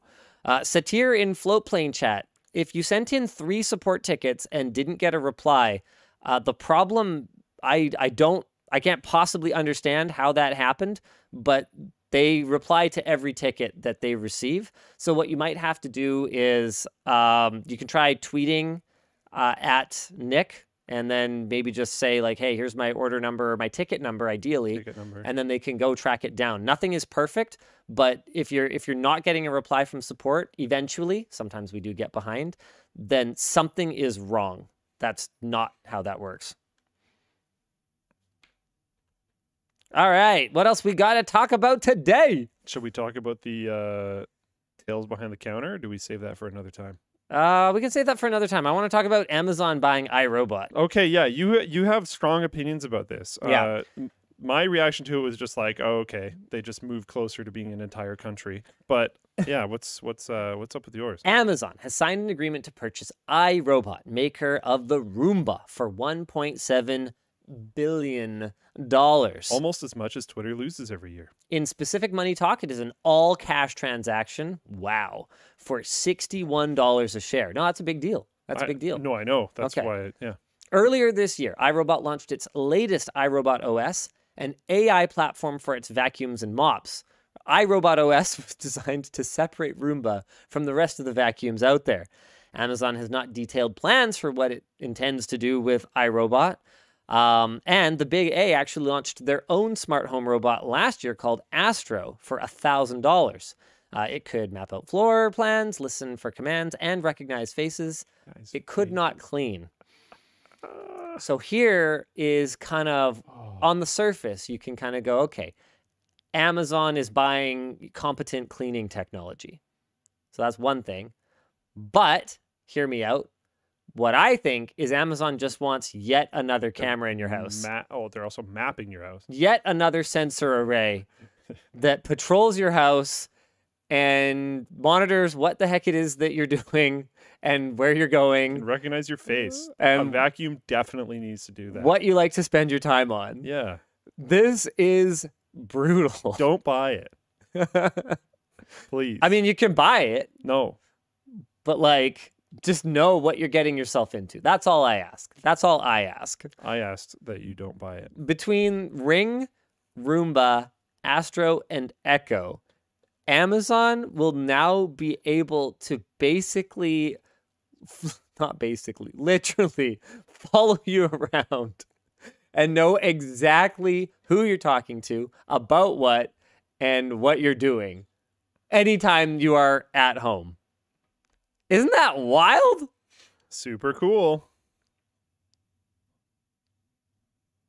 Oh, very, man. very cool.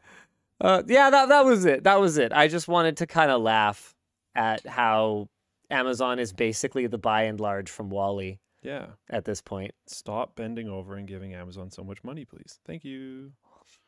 People complain about like all these working conditions and stuff, and they're like, still can't drive to the store, still gonna buy everything off Amazon. Yeah. And then I'll go protest Amazon at the same time. Yeah. As supporting them financially as hard as I possibly can at all points in time. I have a Prime membership. Come on, guys. I know. I know. But it's so convenient for business. Oh my goodness. I've talked about this too much on WAN Show. People don't like my spicy Amazon takes. It's fine. I get it, guys. Just keep supporting them. Eventually, they'll own your house and your car and you, but that's okay. That's fine. No, Tesla will own your car. Buy the vacuum so that they can track your face, because that's definitely required. That makes a lot of sense. Cool. Anyways, Europeans mad? Oh. We got to tackle it at some point. Yeah, okay. A lot of folks in Europe are mad about the LTT Backpack pricing. Amazon has free shipping. Why doesn't LTT store? Okay, well, hold on. Don't be condescending. A lot of people don't necessarily. Okay. I know. I was just trying to tie in the Amazon topic. Thank you. For one thing, when we assess tax in the checkout, that's the one time that tax should be assessed. That's not Canadian tax, and then you pay your own country's tax after. If you're getting assessed tax again when the package arrives, you need to take that up with the last mile courier because they are doing it wrong. You already paid the tax. To be clear, I don't think the way that we communicate it is the same way that it is normally communicated. I'm not necessarily saying that we're communicating it poorly or that we're not communicating it, but I think it is abnormal. So when people see it, they're assuming that it is different. Okay. For another thing, so thing number 2, the expensive shipping we have, I believe it is capped at either $50 or $60 on average, looking at our order history and the quotes that we got across many couriers. We really did work hard at this. Already, our average costs and our average amount that we're charging are subsidized. Already the costs are higher than what we're actually charging. We are subsidizing backpack shipping to, I believe, everywhere but Canada and the US, who are helping us subsidize the other regions, but nominally. So yeah, I think we're eating somewhere in the neighborhood of $10 to $20 on pretty much everything outside of North America per shipment. There just is not more that I can do at that point. Someone in the Flipplane chat said my shipping was $89, so there is no cap. You probably had other things in your order. More stuff. So that was a judgment call that we made on Backpack, knowing that it wasn't going to be in stock for, I believe, Wave 1 ships out by September 20th. So we made a judgment call because either we were going to have to hold people's entire order until their backpack was ready, and if we did that, we would be able to charge one shipping fee, or we were going to ship out everything else on your order and then the backpack separately, which meant that, well, because we were paying for the shipping twice, we have to charge the shipping twice. And there wasn't a way with our limited internal systems right now to have that be a toggle option that people could choose. So we made the call because we know no matter how many times we say it, no matter how clearly we say it, there are always a very significant number of people who get confused and frustrated when they order something, even though they know one of the items is going to be delayed, whether it's a custom printed shirt or something like that. There are always people who get confused and angry and message customer service and create a ton of work because they haven't received the other items from their order yet. And so we made the call to ship out everything we have and follow up with the backpacks later. So for the backpack itself, there was a completely separate shipping fee assessed. If there is a legitimate problem and you legitimately did encounter something else, then please do message support.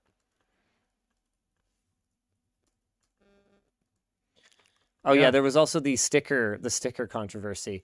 If you ordered a backpack and just free stickers, you got charged shipping for the stickers. We are dealing with that. Yeah, it will take some time. It's being refunded. It's been fixed, so it shouldn't happen anymore, and it's being refunded. So we're taking care of it across the board. What I don't fully remember, and I think some other people might be interested. What are the complications about setting up distribution from Europe? Do you have to like tax be a company there? Yeah. Yeah. So that's a lot. That's like it's not trivial. Yeah. And so aside from just the cost of running a physical location there, the logistical nightmare of splitting our inventory, there is also the taxation and reporting obligations that come with being now an EU company. We're all of a sudden a multinational.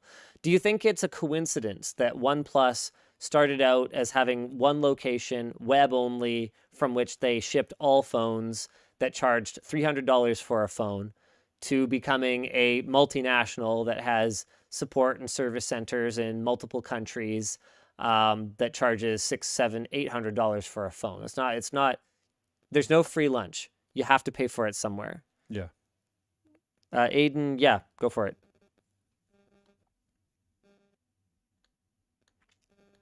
But then I'd rather wait. I don't want to pay 2x shipping. I literally don't know what that means. No, they would prefer to have a single shipment. Oh. Yeah, I get it. Unfortunately, we didn't have a way to do it either way. So we're working on, I mean, we're constantly doing development on our Shopify store. It just takes time. It just takes time. And we, fortunately, thanks to the amazing support that we've gotten from you guys on Backpack, we have some money that we are spending. We are actively spending on hiring developers. I mean, how many are you hiring right now? A lot. Okay, thank you for that. No more for the store, but a huge amount of the effort that's gone into store development for a while. The person who does that is in Floatplane chat right now, I think. I saw him in here recently. A lot of that effort has gone to a big redesign that we wanted to happen because we wanted to freshen up the site, but also because we need to move on to a new theme. Just because of we don't own the platform and things are changing and we're moving to the Dawn theme. And that's really good for a wide range of reasons. Once we are on the Dawn theme, then we'll start being able to get back to features and stuff specifically for the store. But there's been a very big effort to get us to the new version. Yeah. Aria Lux in Twitch chat asks, have you ever looked into variable pricing based on location? It might ease shipping costs if it appears not too exorbitant. The problem with that is that it will, for the people who live in areas that are very well serviced by couriers or by their local postal service, it will be a savings. Yep, you're right. Unfortunately, what it will do is it will basically put ordering from LTTStore completely out of reach for people in rural areas. It generates, it's just like the situation we're running into now, where the people who are fine with the shipping costs will be fine and they'll be quiet. And the people who are upset because they are at the high end of the shipping costs will be absolutely outraged and will bring that outrage online and into our customer support inbox. And So what are we supposed to like? There's a trade-off no matter which way we do it. Yeah, in a perfect world, I would say, yeah, sure. That makes total sense that people should just pay exactly the amount that the shipping cost, maybe with a slight surcharge so that we have a slush fund for running shipping promos or whatever else. Yeah, I'd say something like that makes a ton of sense. But unfortunately, in the real world, we can't charge, $19 for shipping to Vancouver and $362 for shipping to Iqaluit. Sorry, we can't give the middle finger to that customer in a remote region that hard, even though that's how much it costs. I don't know that exact amount is right, but it is not inconceivable within Canada alone for shipping charges on a product like the backpack to exceed 100 Canadian dollars easily. So yeah, if you're somewhere where typically you're accustomed to it being cheaper, you're probably subsidizing someone else. Well, we've said that forever, to be fair. That is not new information. Shipping is really expensive. I'm a Flanker says one additional warehouse would cover all of Europe and slash shipping times. I know, but you're not listening. What it wouldn't do is decrease our overall overhead. Our costs would go up. Our prices would just go up. Once we have a physical location in a region, it gets really complicated. Like, we will need a team of people to manage it. Right now, the entire Creator Warehouse team is like 10 people. So what? We're going to go hire another team? Well, you're going to pay for it. Right? So I don't know. It's tough. It's tough. There's no perfect answer. We would love to do it. What I had wanted to do way back in the day was, especially back when Hong Kong was so heavily subsidizing international shipping. Like, you could get a package shipped from Hong Kong for like $1. You could buy stuff. Yeah, you could buy stuff on like AliExpress or whatever for like $3 with free shipping. And you're sitting here going, how does this make any sense whatsoever? Well, it's all state subsidies, right? So what I had wanted to do was find a region like that where there's heavy state subsidies in international shipping and just take advantage of that. But to my knowledge, nobody is really doing that to the same degree anymore. Yeah. And shipping in Canada in general is quite brutal. Yeah. Yeah. Canada, yeah. Even just shipping something like you actually mentioned just a minute ago, shipping something inside Canada, not even leaving the borders, can be like astronomically expensive. No, shipping something from my house to your house would cost me like $20. Exactly. I was just gonna say, even if you're not going to Iqaluit or whatever, like if you're going basically down the street, it can still be really expensive. It is what it is. And I mean, the reality of it is that the backpack launch was a smash success. So, did we get it perfect? Maybe not, but we did get it pretty good. And if huge shipping costs are a concern for you, but you want to support the channel or whatever else, we do have things that don't weigh as much. Screwdriver is coming really soon. It's a lower cost item and it's a much smaller item. If you're frustrated with how much backpack costs to ship, something that I would recommend that you do, if you want to understand it a little better at least, is look into the concept of dimensional weight. The backpack itself is not that heavy, but in shipping, because their costs are less to do with the actual weight, unless it's air freight, in which case weight matters a lot, but less to do with the actual weight, but more to do with the dimensions of it. Backpack is huge, and it takes up a lot of space on a pallet. And every time a pallet gets moved, there's a cost. So the farther it goes, the more it costs. And the more of the pallet it takes up, the more of the overall cost of moving those goods around has to be borne by that one package. And this is some assumptions, but I'm assuming they're correct, but I don't know. Maybe you can correct me. Because I know in the boxes for the backpacks themselves are filled with airbags. They are. It's part to of help that them is keep their shape, because the Reprieve fabric is really like strong, right? And we want it to be in good quality and with the proper shape and holding its form and all that kind of stuff. If it gets crushed, like really badly, like sits crushed, crumpled, it gets delayed in shipping and it sits in a warehouse for 6 weeks under a giant pile of other stuff, it could have a hard time bouncing back. Yeah. It is meant to It is meant to hold its shape. retain. Yeah, because its there's a shape. lot of other like purses or backpacks or small bags or whatever You that would will just- come flat. Yeah. But they're like tent material. Yes. It's very different. So it's not made for that. Yeah. Yep, that's correct.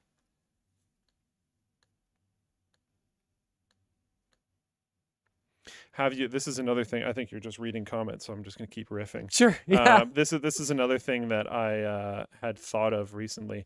Is we talk about this with graphics cards. How you release the Halo product first. Have you considered releasing a like LTT Backpack Lite? I hadn't. I mean, the backpack was built to be the one that I want. Yeah. Which that's what I want. I carry a lot of stuff around, and I like that. whether I like it or not, that's my life.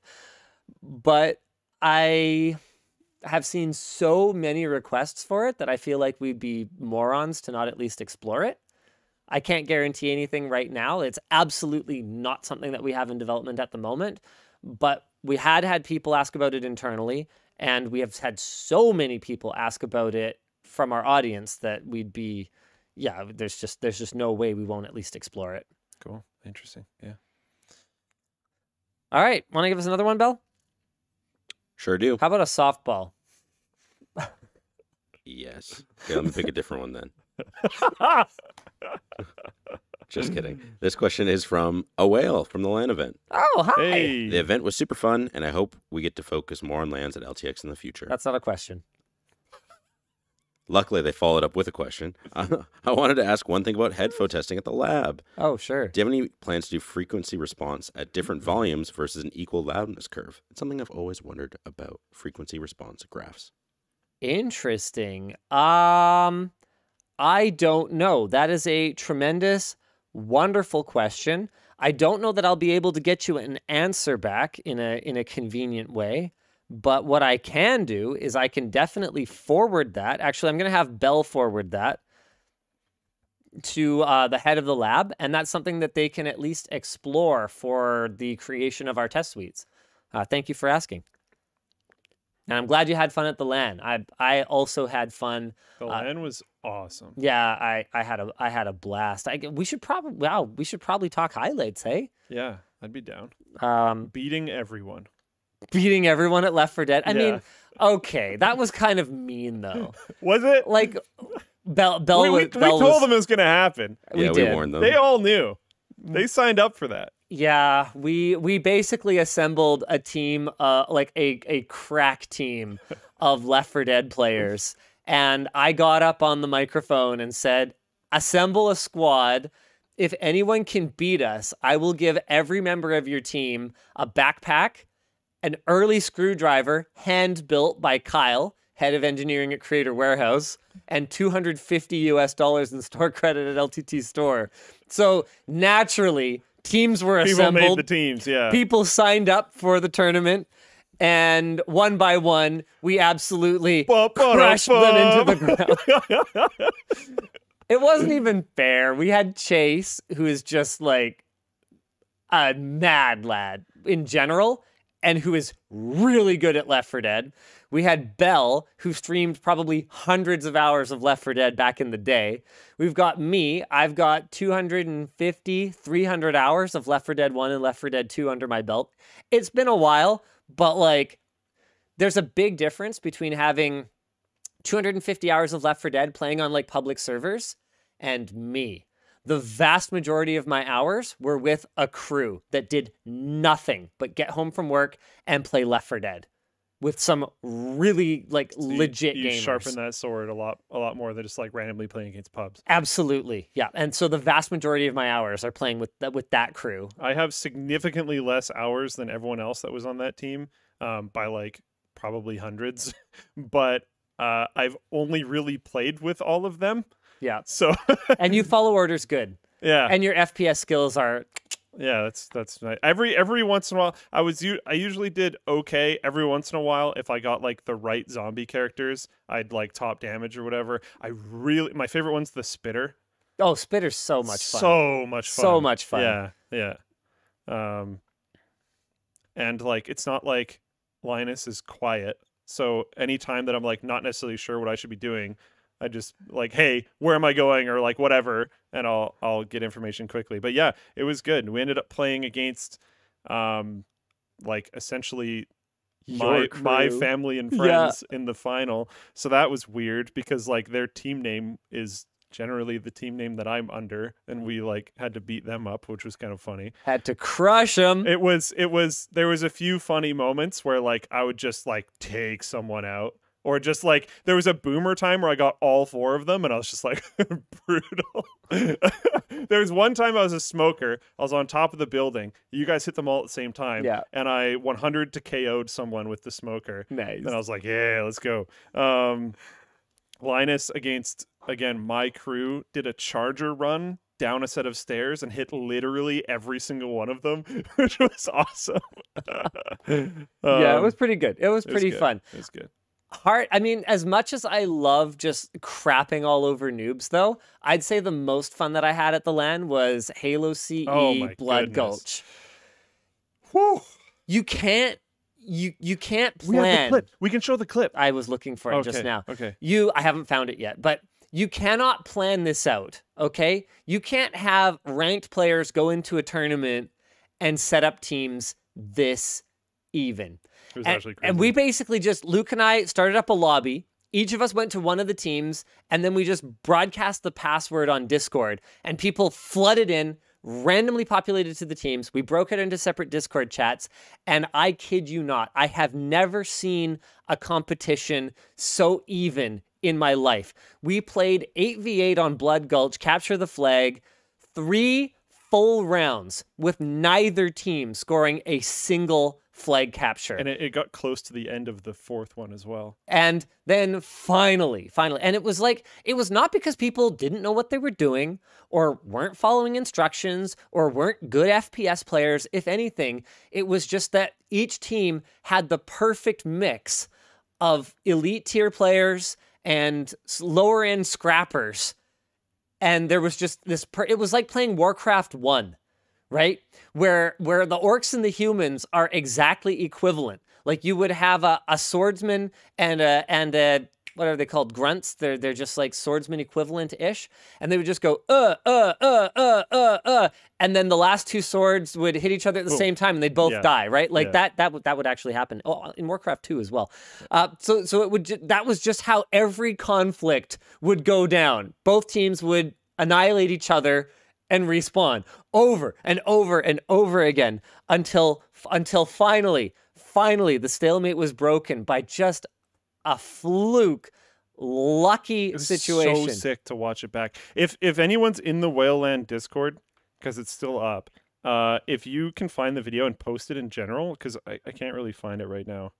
I just don't remember what channel it's in. But if you can post it, it'd be really cool to show, because it's actually crazy. Like it's it's pretty sweet. Oh man, I was raging out so hard. Luke mentioned that I'm not a quiet gamer, which is fair. I like it. I'm not complaining. It's a fact.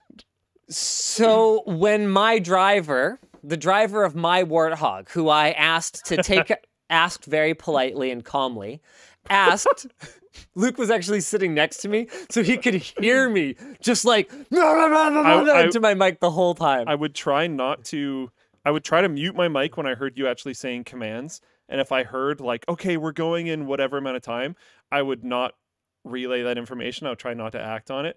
But sometimes it was so loud that it would go through other people's mics in the convention, and I would hear you saying it through my headphones from someone else. And I was just like, okay. So I tend to be a bit of a loud boy gamer. We got it. Okay. Do you want to? I'm going to send it to you on. Post it in the chat. Or oh yeah, sure, yeah. If you send it to me here, I can just play it. Okay, so someone's hiding behind the base. Okay, and they stole one of the warthogs from that base. Happened to pull up right as some lone wolf rogue came out the back of the base with the flag, grabbed them. Like it couldn't have been timed more perfectly if we were professional players. Where will I find it? I'm just trying to figure out where to send it to you. Oh, in the dock. In the dock, okay, yeah. Okay, the dock is good. Just right at the top. Perfect. So they're coming back, and I'm like, guys, you got to talk. You got to communicate. They're like, we got the flight. I'm like, okay, where? Where are you going? What can we do? What can we do to support you? And they're like, okay, we're coming back. I'm like, which side? Where are you coming back? I'm like, oh, so I'm talking to my driver. I'm like, go. You got to go up here.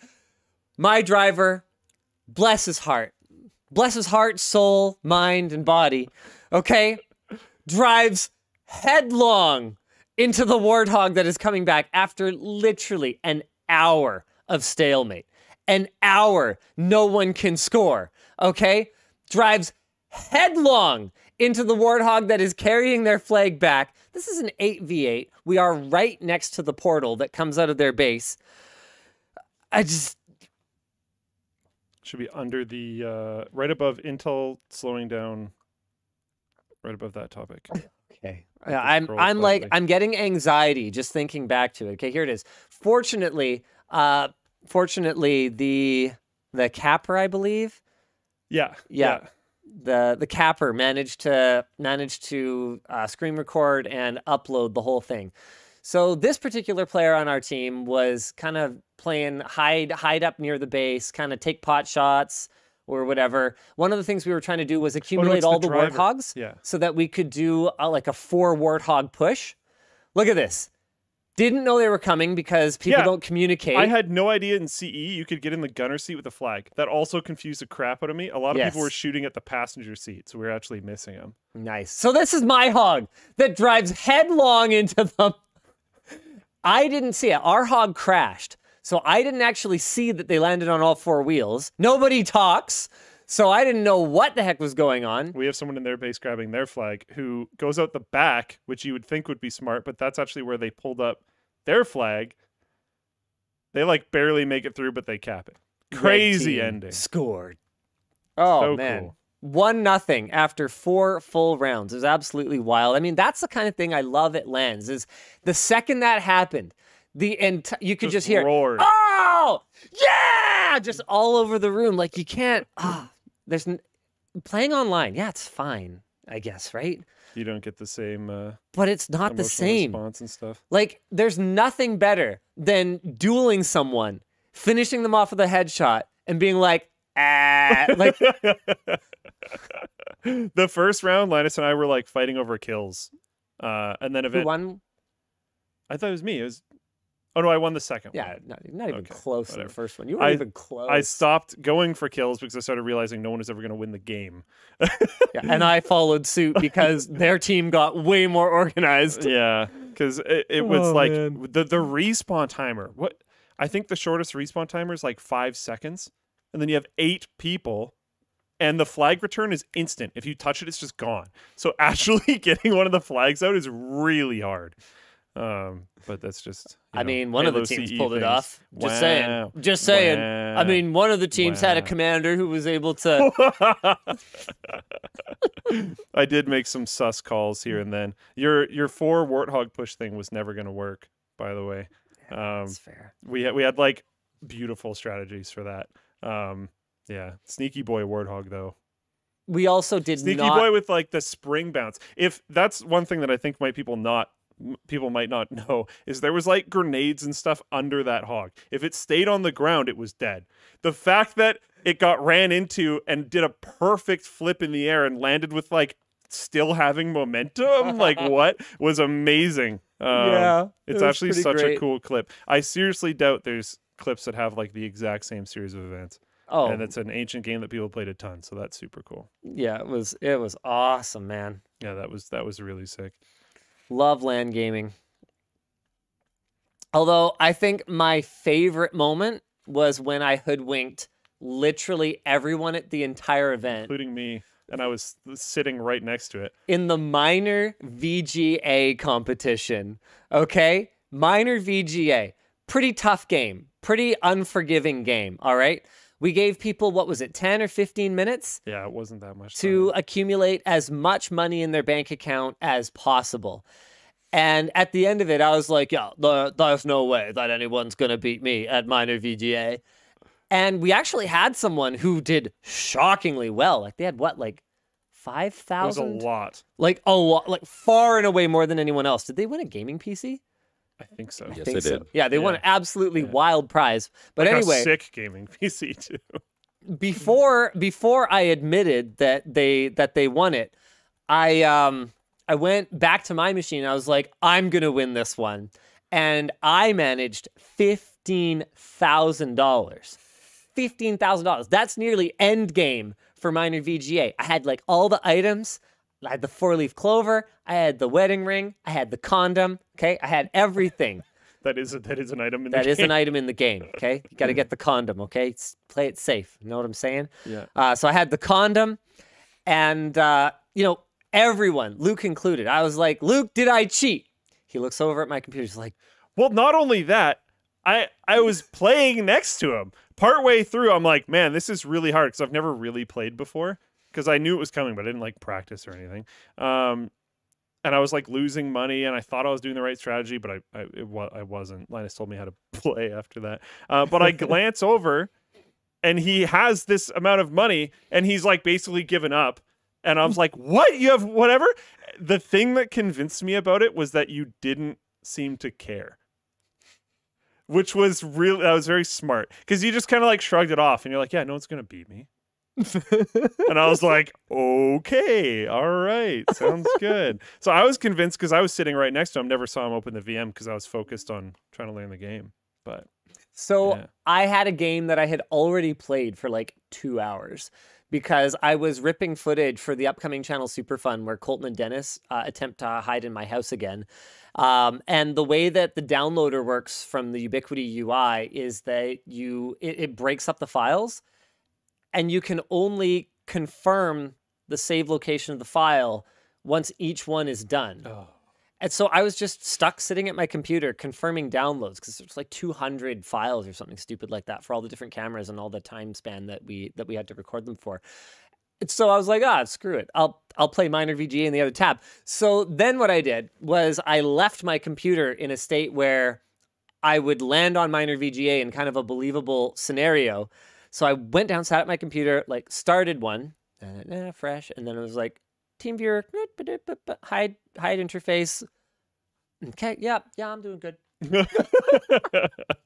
And I even had Luke check my computer when I was like, yeah, I did way better. He's like, no, it's legit. I'm like, are you sure? He's like, yeah, it's legit. I didn't notice there was the little like, because it was a full screen and stuff. There's just the little tiny drop down thing at the top.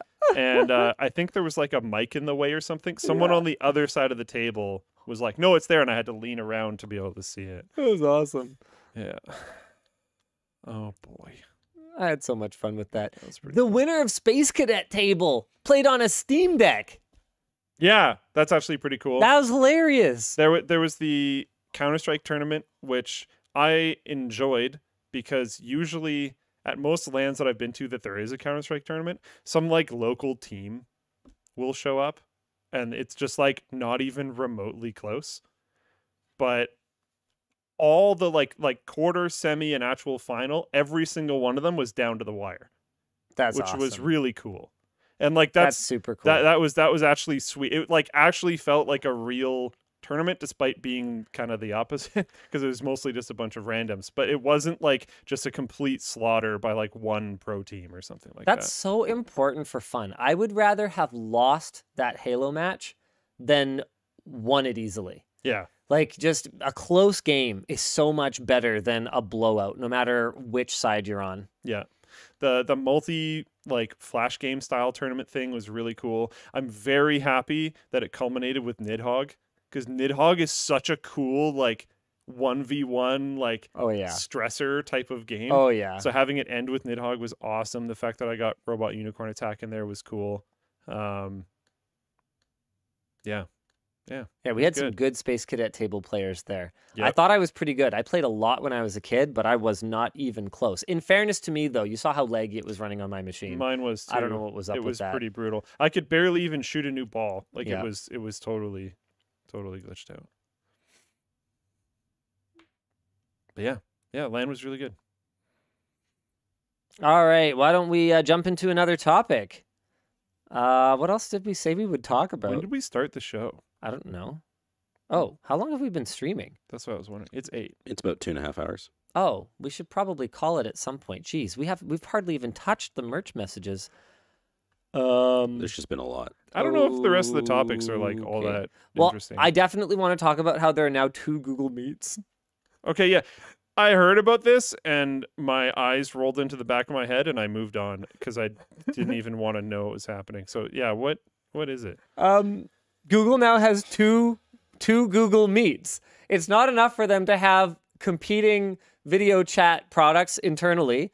Now they actually have the same name, even though they're different programs.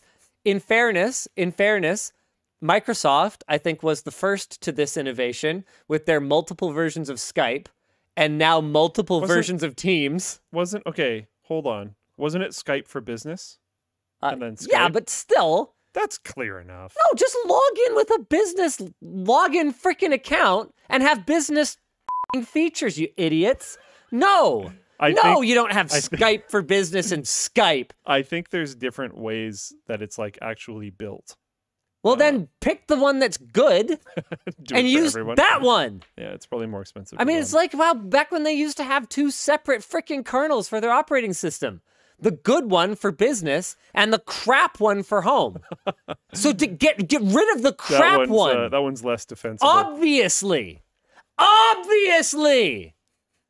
Who's in charge? Skype for Business was Link. Yeah. And in my opinion, that was a better name, to be honest. Sorry. I get kind of angry about this kind of crap. So tell me about the 2 Meets. All right. Google Meet was originally launched as a Zoom-like video communication successor to Hangouts, which hilariously still exists. The fact that all the video-to-video communication companies allowed Zoom to become what it is pathetic. I'm sorry. Yeah. But it is. From January to April 2020, Meet's user count grew by a factor of 30, with roughly 100 million users per day. Google Duo was launched earlier as a one-to-one and group call app meant for smaller scale use. Think FaceTime, Skype, or Discord. If it's scalable, then use it. If it's not scalable, then put it on the shelf. Goodbye. Why do you need a good scalable one and a crap not scalable? Sorry. Okay. As the pandemic went on, the need for both styles of communication grew, and so did the apps. As a result, Duo, as the smaller service, has been rebranded Meet and will receive the features from both apps, and Meet is still Meet. So we have 2 Meets. What? Meet, so it's not even like a business? They're both business or consumer. So Meet is compatible with both Duo and Meet, but Meet is compatible only with Meet. Eventually, the old Meet app will be phased out in favor of the Duo app with Meet functionality, which is now being called Meet. Ah! This is horrible. How does this stuff happen? Users of Duo don't have to do anything. The app was updated automatically with Meet support last month and had its icon changed earlier this week. And I'm assuming its name? Want to see something that makes me really angry?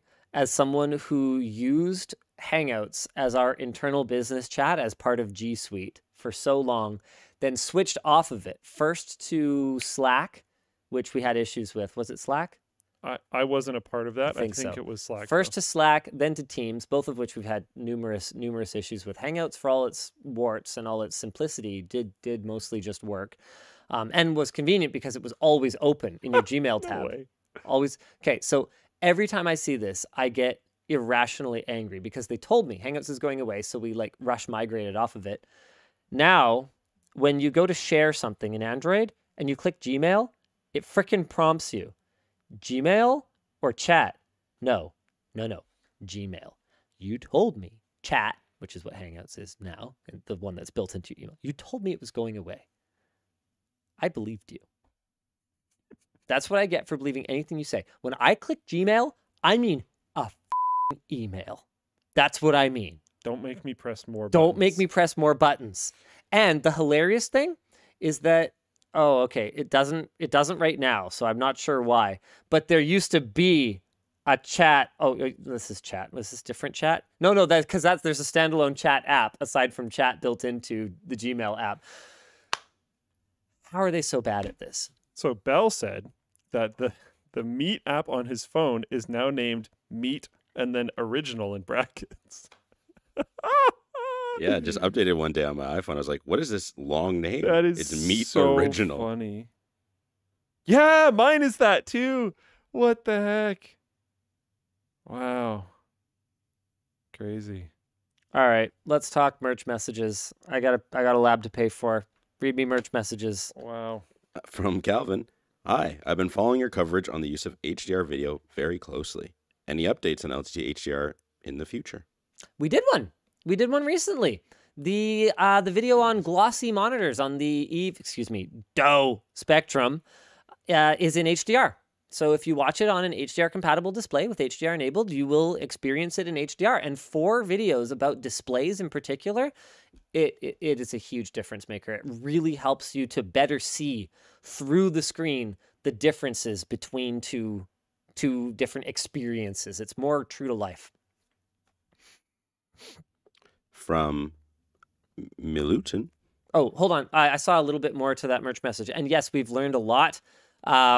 We are working closely with Adobe and with YouTube. There seems to, I don't know if I can take credit for it, but there seems to be a fire lit in the online video streaming industry to better support HDR, and I'm really excited for it. We are moving slowly but surely toward HDR, particularly on LTT. There have been 2 to 3 videos. Someone in Flowplane chat said there have been 2 to 3 HDR videos on Flowplane.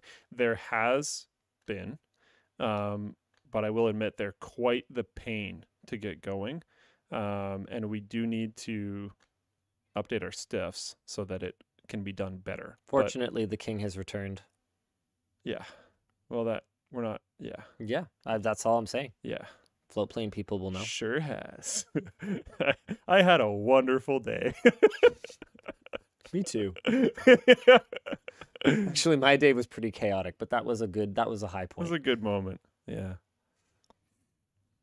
From Milutin. Hi, Luke and Linus, longtime fan. I wanted to ask what you think of smartwatches. Are they a fad that have run their course? Will they become a ubiquitous gadget on everyone's wrist, or remain a niche product like I feel they are now? I really want them to be good, but I give up. So I'm just using the Withings, one that is a clock and lasts for a month. And I guess there's like some heart recording stuff, but I don't really care about any of that. I have always done really, really bad with any accessories that you wear. If they're glasses, I will lose them or drop them or step on them. Is that why you don't wear glasses? Yeah. Oh, that's sort of sad. Yeah.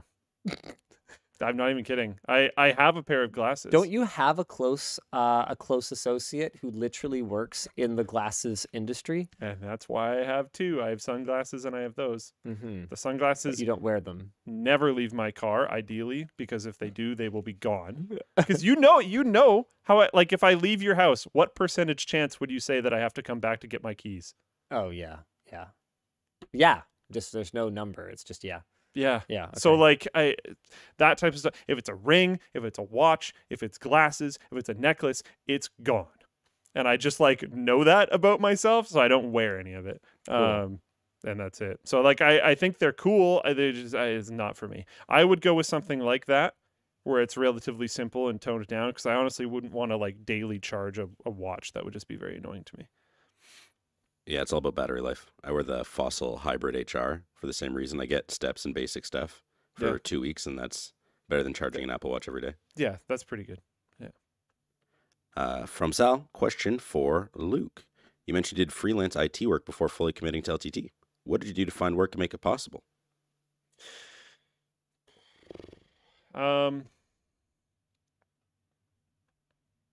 This isn't entirely above board, but I haven't worked there in forever, so whatever. Back when I used to work for Geek Squad, there was customers that would come in that would want things that are services that Geek Squad could not provide. So in those cases, I would potentially step in. That is how I got one of my clients That's pretty one bad. of my main ones. It was stuff that they literally didn't do. Yeah, you're just like not really supposed to do that. No, but for yeah, sure. Yeah, for sure. Yep. Yep. I was And you very did lead young with that. and extremely poor, so That's I did. Yep. I did what I did I mean, at least you didn't steal toilet paper. for like a long time. But yeah, like there was one guy who needed server work done like on location. Like this is not something that Sure. Geek Squad would ever Oh, do. they'd never touch that. No, like I only did stuff where it would never be something that they would do. And then that got me some other jobs because he was business person who talked to other business people that had the same problem, and then blah blah blah blah blah, and it just kind of grew from there. It growed. It's getting late. Something that you can do though is just like go talk to businesses. I've talked a few times about how like notaries and law offices and medical practices and stuff like that, they need dentists. very good data storage and security. Yep. It needs to be extremely reliable, etc. Be good so that you're not screwing them over because there is liability. But yeah, then just go walk into places and be like, what is your solution like? Do you need a better one, etc., etc. This is great. And then he graduated to grossly misrepresenting his qualifications on his LTT application. Love it. All right, what's next? Next one we have here is from Radioactive Twinkie. Hello, as PC enthusiasts and gamers, do either of you do routine wrist exercises to keep your wrist limber and to reduce the risk of carpal tunnel? I play badminton, which involves a lot of squeezing and like these motions, squeezing motions. So I probably unintentionally do a ton of wrist exercise, but no, I don't go out of my way to do it. When I was rehabbing a problem that I was having with my arm, I spent a lot of time with the power ball. I remember that. Like a gyro ball. And that worked really great for me. But other than that, no, I can't say that I do. Nope. Never been even remotely a problem with me, though. If I use a mouse that is not compatible with my grip, I'll get like ice, like shooting feelings through my wrist. But it hasn't been a problem with the Corsair M40 or 45 or whatever that one that I used for so long was. And it hasn't been a problem with the G Pro wireless. So I'm pretty happy with where I'm at for that right now. Yeah, I don't know. I've never had anything like that. My wrists are kind of huge. I don't know if that like helps at all, but yeah. Question here from Alex. A few years ago, I managed to make my hard drive burst into flames. Despite having built multiple computers at that point, I'd never heard or assumed that PSU SATA cables were not cross-compatible. Yes. Do you have any other explosive stories? I'd say my best story, just like lighting something on fire, was probably... Oh, I mean, I had one recently, actually. Okay, I got a couple. Never mind. I tried to install a PCI card. Oh man, no. I don't remember anymore exactly what I tried to do. I wrote this out on the forum, like back in like probably 9 years ago on the forum. So I might tell the story wrong, but in a nutshell, I tried to install a PCI card into a oh, no, I remember. Okay. There was a PCI card that had some kind of a 4-pin header on it. And probably it was for something, to like some kind of breakout cable or something like that. I mistook it for a 4-pin floppy female connector for like auxiliary power for the card. So I plugged it in, powered on the system, and promptly released the magic smoke that was inside that card that made it work. I had a buddy who... Sorry, I thought you were done. No, go ahead. I had a buddy who was fairly aggressively overclocking a computer and shot some blue flames out of the back of the power supply. I like it. But I have never, I think, been in that scenario. I managed to scorch the back of a motherboard just a couple of weeks ago.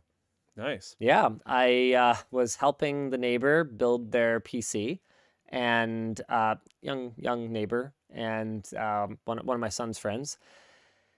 And I wasn't paying close enough attention. This is at least partially on me. And he was trying to put it into the back of the IO shield spot and dragging it around on the standoffs. knocked a couple caps off the back. So Ooh. I made a clumsy attempt at putting them back on, knowing that it was probably dead anyway. And whether it was the scratches to the traces around it or whether it was something else, you know, when you hear that sound, Yeah. it's bad. Yeah, pack So it in. that was You're done. that was pretty recent.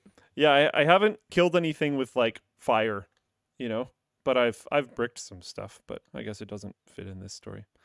Hit me. From Misael. Excited to get my backpack. Have you guys thought about making wallets? I'm a simple man. I like to put my stuff in my wallet. I feel like I just I don't demand much of a wallet. No. I use this homemade one from Yvonne, and I'm sure there are wallet connoisseurs out there who would ask for so much more performance from their wallet than I do. But for me, it's just what are like the speeds and feeds. yeah, can I reach the card? Can I flash my identification? I've had the All right, same then. wallet ever since we went to Germany for the Cherry tour. Oh wow, that's a long time. I bought a wallet while I was there because mine like literally fell apart. I'm and it's been exactly the same. one. I've only ever owned 3 wallets in my entire life. I feel I like have it's probably similar to me. used all of them until they disintegrated. Yeah.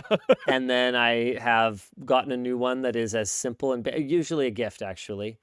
I think 2 of them were gifts. So I've gotten whatever simple, basic black men's leather wallet has been handed to me. Nice. Yep. Yep. That's how I roll.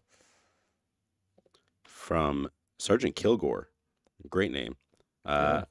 Do you guys think modular phones will ever make a comeback? Also, do you have any opinions on VTubers? Man, I had a VTuber conversation with the whales at the Whale Land when I was doing the studio tour, where I was basically saying, you know, I'm getting too old for this. I'm getting too old to be the front man of this Hey. band. And they kind of laughed, right? And I was like, no, like for real, I'm gonna be 40 like in a few years. I'm gonna be not young and cool at all. I mean, I was never cool, but I won't be young either. And you know, I think the next generation of tech enthusiasts are going to want a face that looks more like theirs to tell them about their, you know, their tech purchases or whatever else. Like we have to, I have to realize that there's a shelf life. How many YouTubers can you name who are over 50? Yeah, not many. They definitely exist, but not many. Part of that's because the platform's age itself. I think, Sure, though. right. But then that's where I was going next. How many Maybe the how many platform prominent changes. TikTokers are over 40? Yeah. Right? So there's going to be new platforms. There's going to be new ways that the younger generation prefers to communicate. And I am not necessarily going to understand it. I'm not necessarily going to be there. So one of the solutions to aging out of your media platform is going digital, right? And I think a really good example of this is Ryan's Toy Reviews. Ryan's Toy Reviews started as a cute little kid unboxing toys, right? But obviously, his parents, who seemed to manage that particular media empire, recognized very early on that their son wasn't going to be 5 forever, right? And so they built up a team of animators and writers, and they built out content around Ryan's persona, around Ryan as a character, right? And part of that is just making sure that he wasn't being exploited, right? That he wasn't working 60 hours a week making YouTube videos. But part of it is the longevity. And so Red and Link. it's a viable strategy. And I could just pursue cosmetic surgery, right? You know, try and look young for as long as possible, try and stay limber. But that's going to run out at some point. I've got a lot of people relying on me. So it's definitely something that I've considered. Like, would you watch an animated review of something? I don't see why not. Who cares? I think, and I've kind of always thought this, that and I know, but I think you put too much stock into it. I think if it was a piece of technology that was like totally out of your realm, sure, but I don't think you lose legitimacy with like phones, VR tech, and computers just because you get old. Sure. Because that is something from our generation. Yes, but there will be things that are not from our generation. Like I don't have a ton of interest in things like smart speakers because I just grew up without them and I don't care about them. And so I think that whether it's just the face, Okay, so I won't look like someone who knows about whatever that new thing is. And people do generalize, they do stereotype, right? So I think it's something to be aware of. We've had people in chat bring up Adam Savage. Adam Savage is a great example of someone who has transcended, generational gaps, right? I think Adam Savage is cool pretty much across the board. But maybe that's the millennial in me talking. Maybe Adam Savage isn't cool to young people. I wouldn't know because I think he's cool. So yeah, I don't know. Bixby says, I see Old Man Tech Wizard as more legitimate. Sure, but how many of them do you actually watch every day? I just don't think there are that many. Sure there are. I mean, you could watch Get Connected. Does he even still make Yep. YouTube videos? You could watch Rodney Reynolds. I feel like I can hear "Hi, I'm Rodney Reynolds" in my brain. Does Leo Laporte still make content? I believe so. Get Connected. I can't find. Oh, here. Leo Laporte podcasts. Like, yeah, I think so. 8 days ago. Well, you guys got to make more content. Here you go. Yeah, see, look, Pixel Buds Pro. You can hear about Pixel Buds Pro from Mike, right? Like it's one of those things. Well, no, I where think this is someone else now. What? Oh, hold on. We got a Mr. That's a Beast ad for face that we Snackables. recognize. Yeah. Okay, so they've hired a host. Yeah. He's definitely still hosts some of it. I know that. Okay. I looked at it not that long ago. So, it's tough. It's something that I think about a fair bit. Floatplane says I should get the Tom Cruise package. Yeah, I was watching Top Gun with Yvonne. I remember it being a lot cooler when I was a kid. The original Top Gun? Yeah, it's like pretty hard to watch actually. Anyway, and I was looking at the other people in that movie, whether it's Val Kilmer or whether it's is it? Hold on a second. No, Robin Wright played the princess in The Princess Bride, which I had no idea because when I was a kid, I didn't care about like who the cast was or whatever. So I saw that in like my Plex. I was like, no way, that was Robin Wright. Anyway, I don't know who that is. Really? Yeah, no. She plays Jenny in Forrest Gump. She plays the wife in House of Cards. Okay. Okay. Well, anyway, Meg Ryan's in Top Gun, and so you look at everyone else in Top Gun. Literally 35 years later, right? None of them have aged anywhere close to as well as Tom Cruise. So yeah, whoever's doing his work, man, got to get me some of that for realsies. It's Xenu, dude. For realsies. He's making it happen, keeping him young. All right, what else we got? From Mark, with the steady progression of human enhancement tech, what would be your line for what is too much to replace? Would you get an RFID implant or digital eyeball or something else? Oh, I'm down. As long as it's like probably pretty safe or I have like nothing to lose. Like if I lost my hearing, I'd be like first in line for a cochlear implant. Like, let's go. If you guys start getting into biohacking, I'm in, dude. Yeah. I'm in. Next question here. For Luke from Alex. How do you and your engineers approach planning and road mapping? And how do you guys organize? Do you leverage Scrum?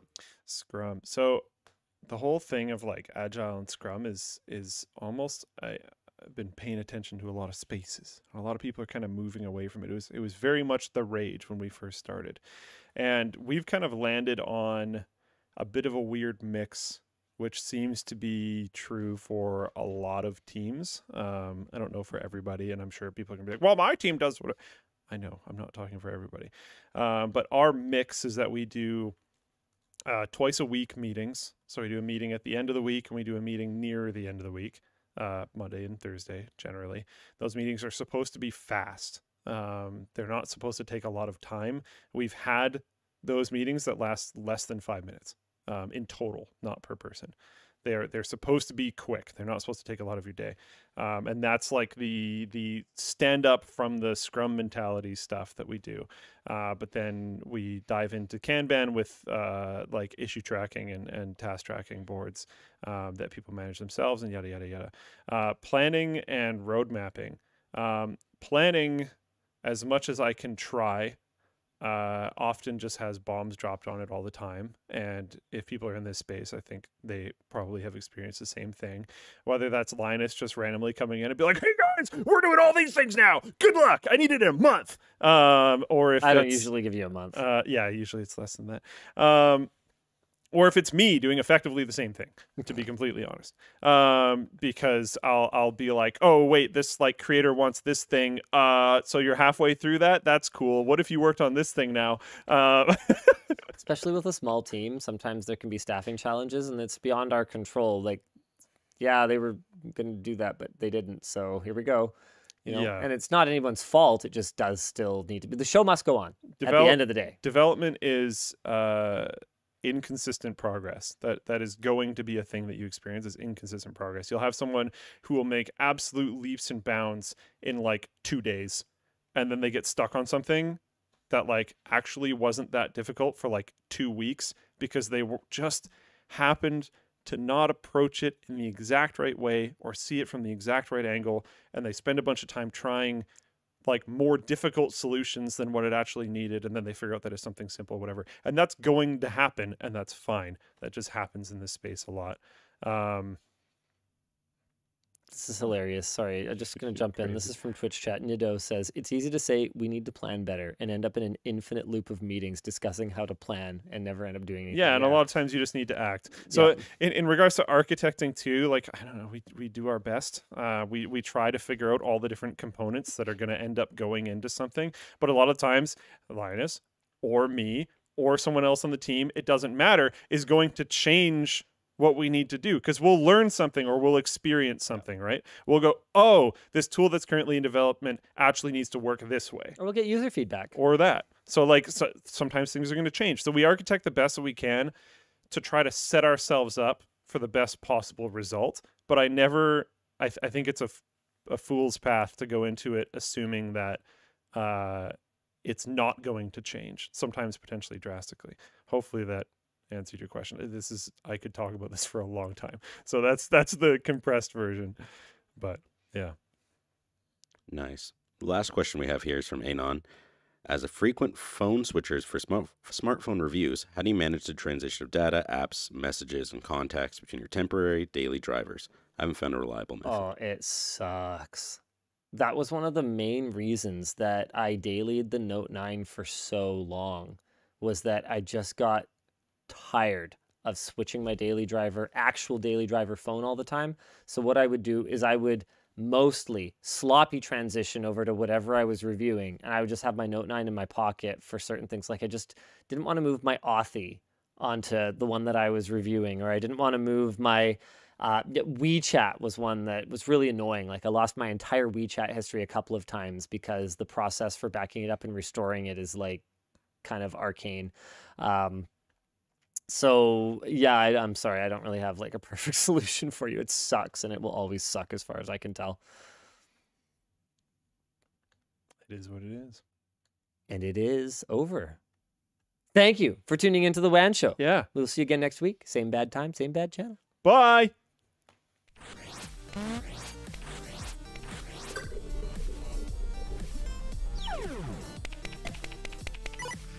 Sorry guys, I didn't mean to run for so long. I wasn't even like thinking of this. Partway through the show, I checked the time. Oh. Yeah.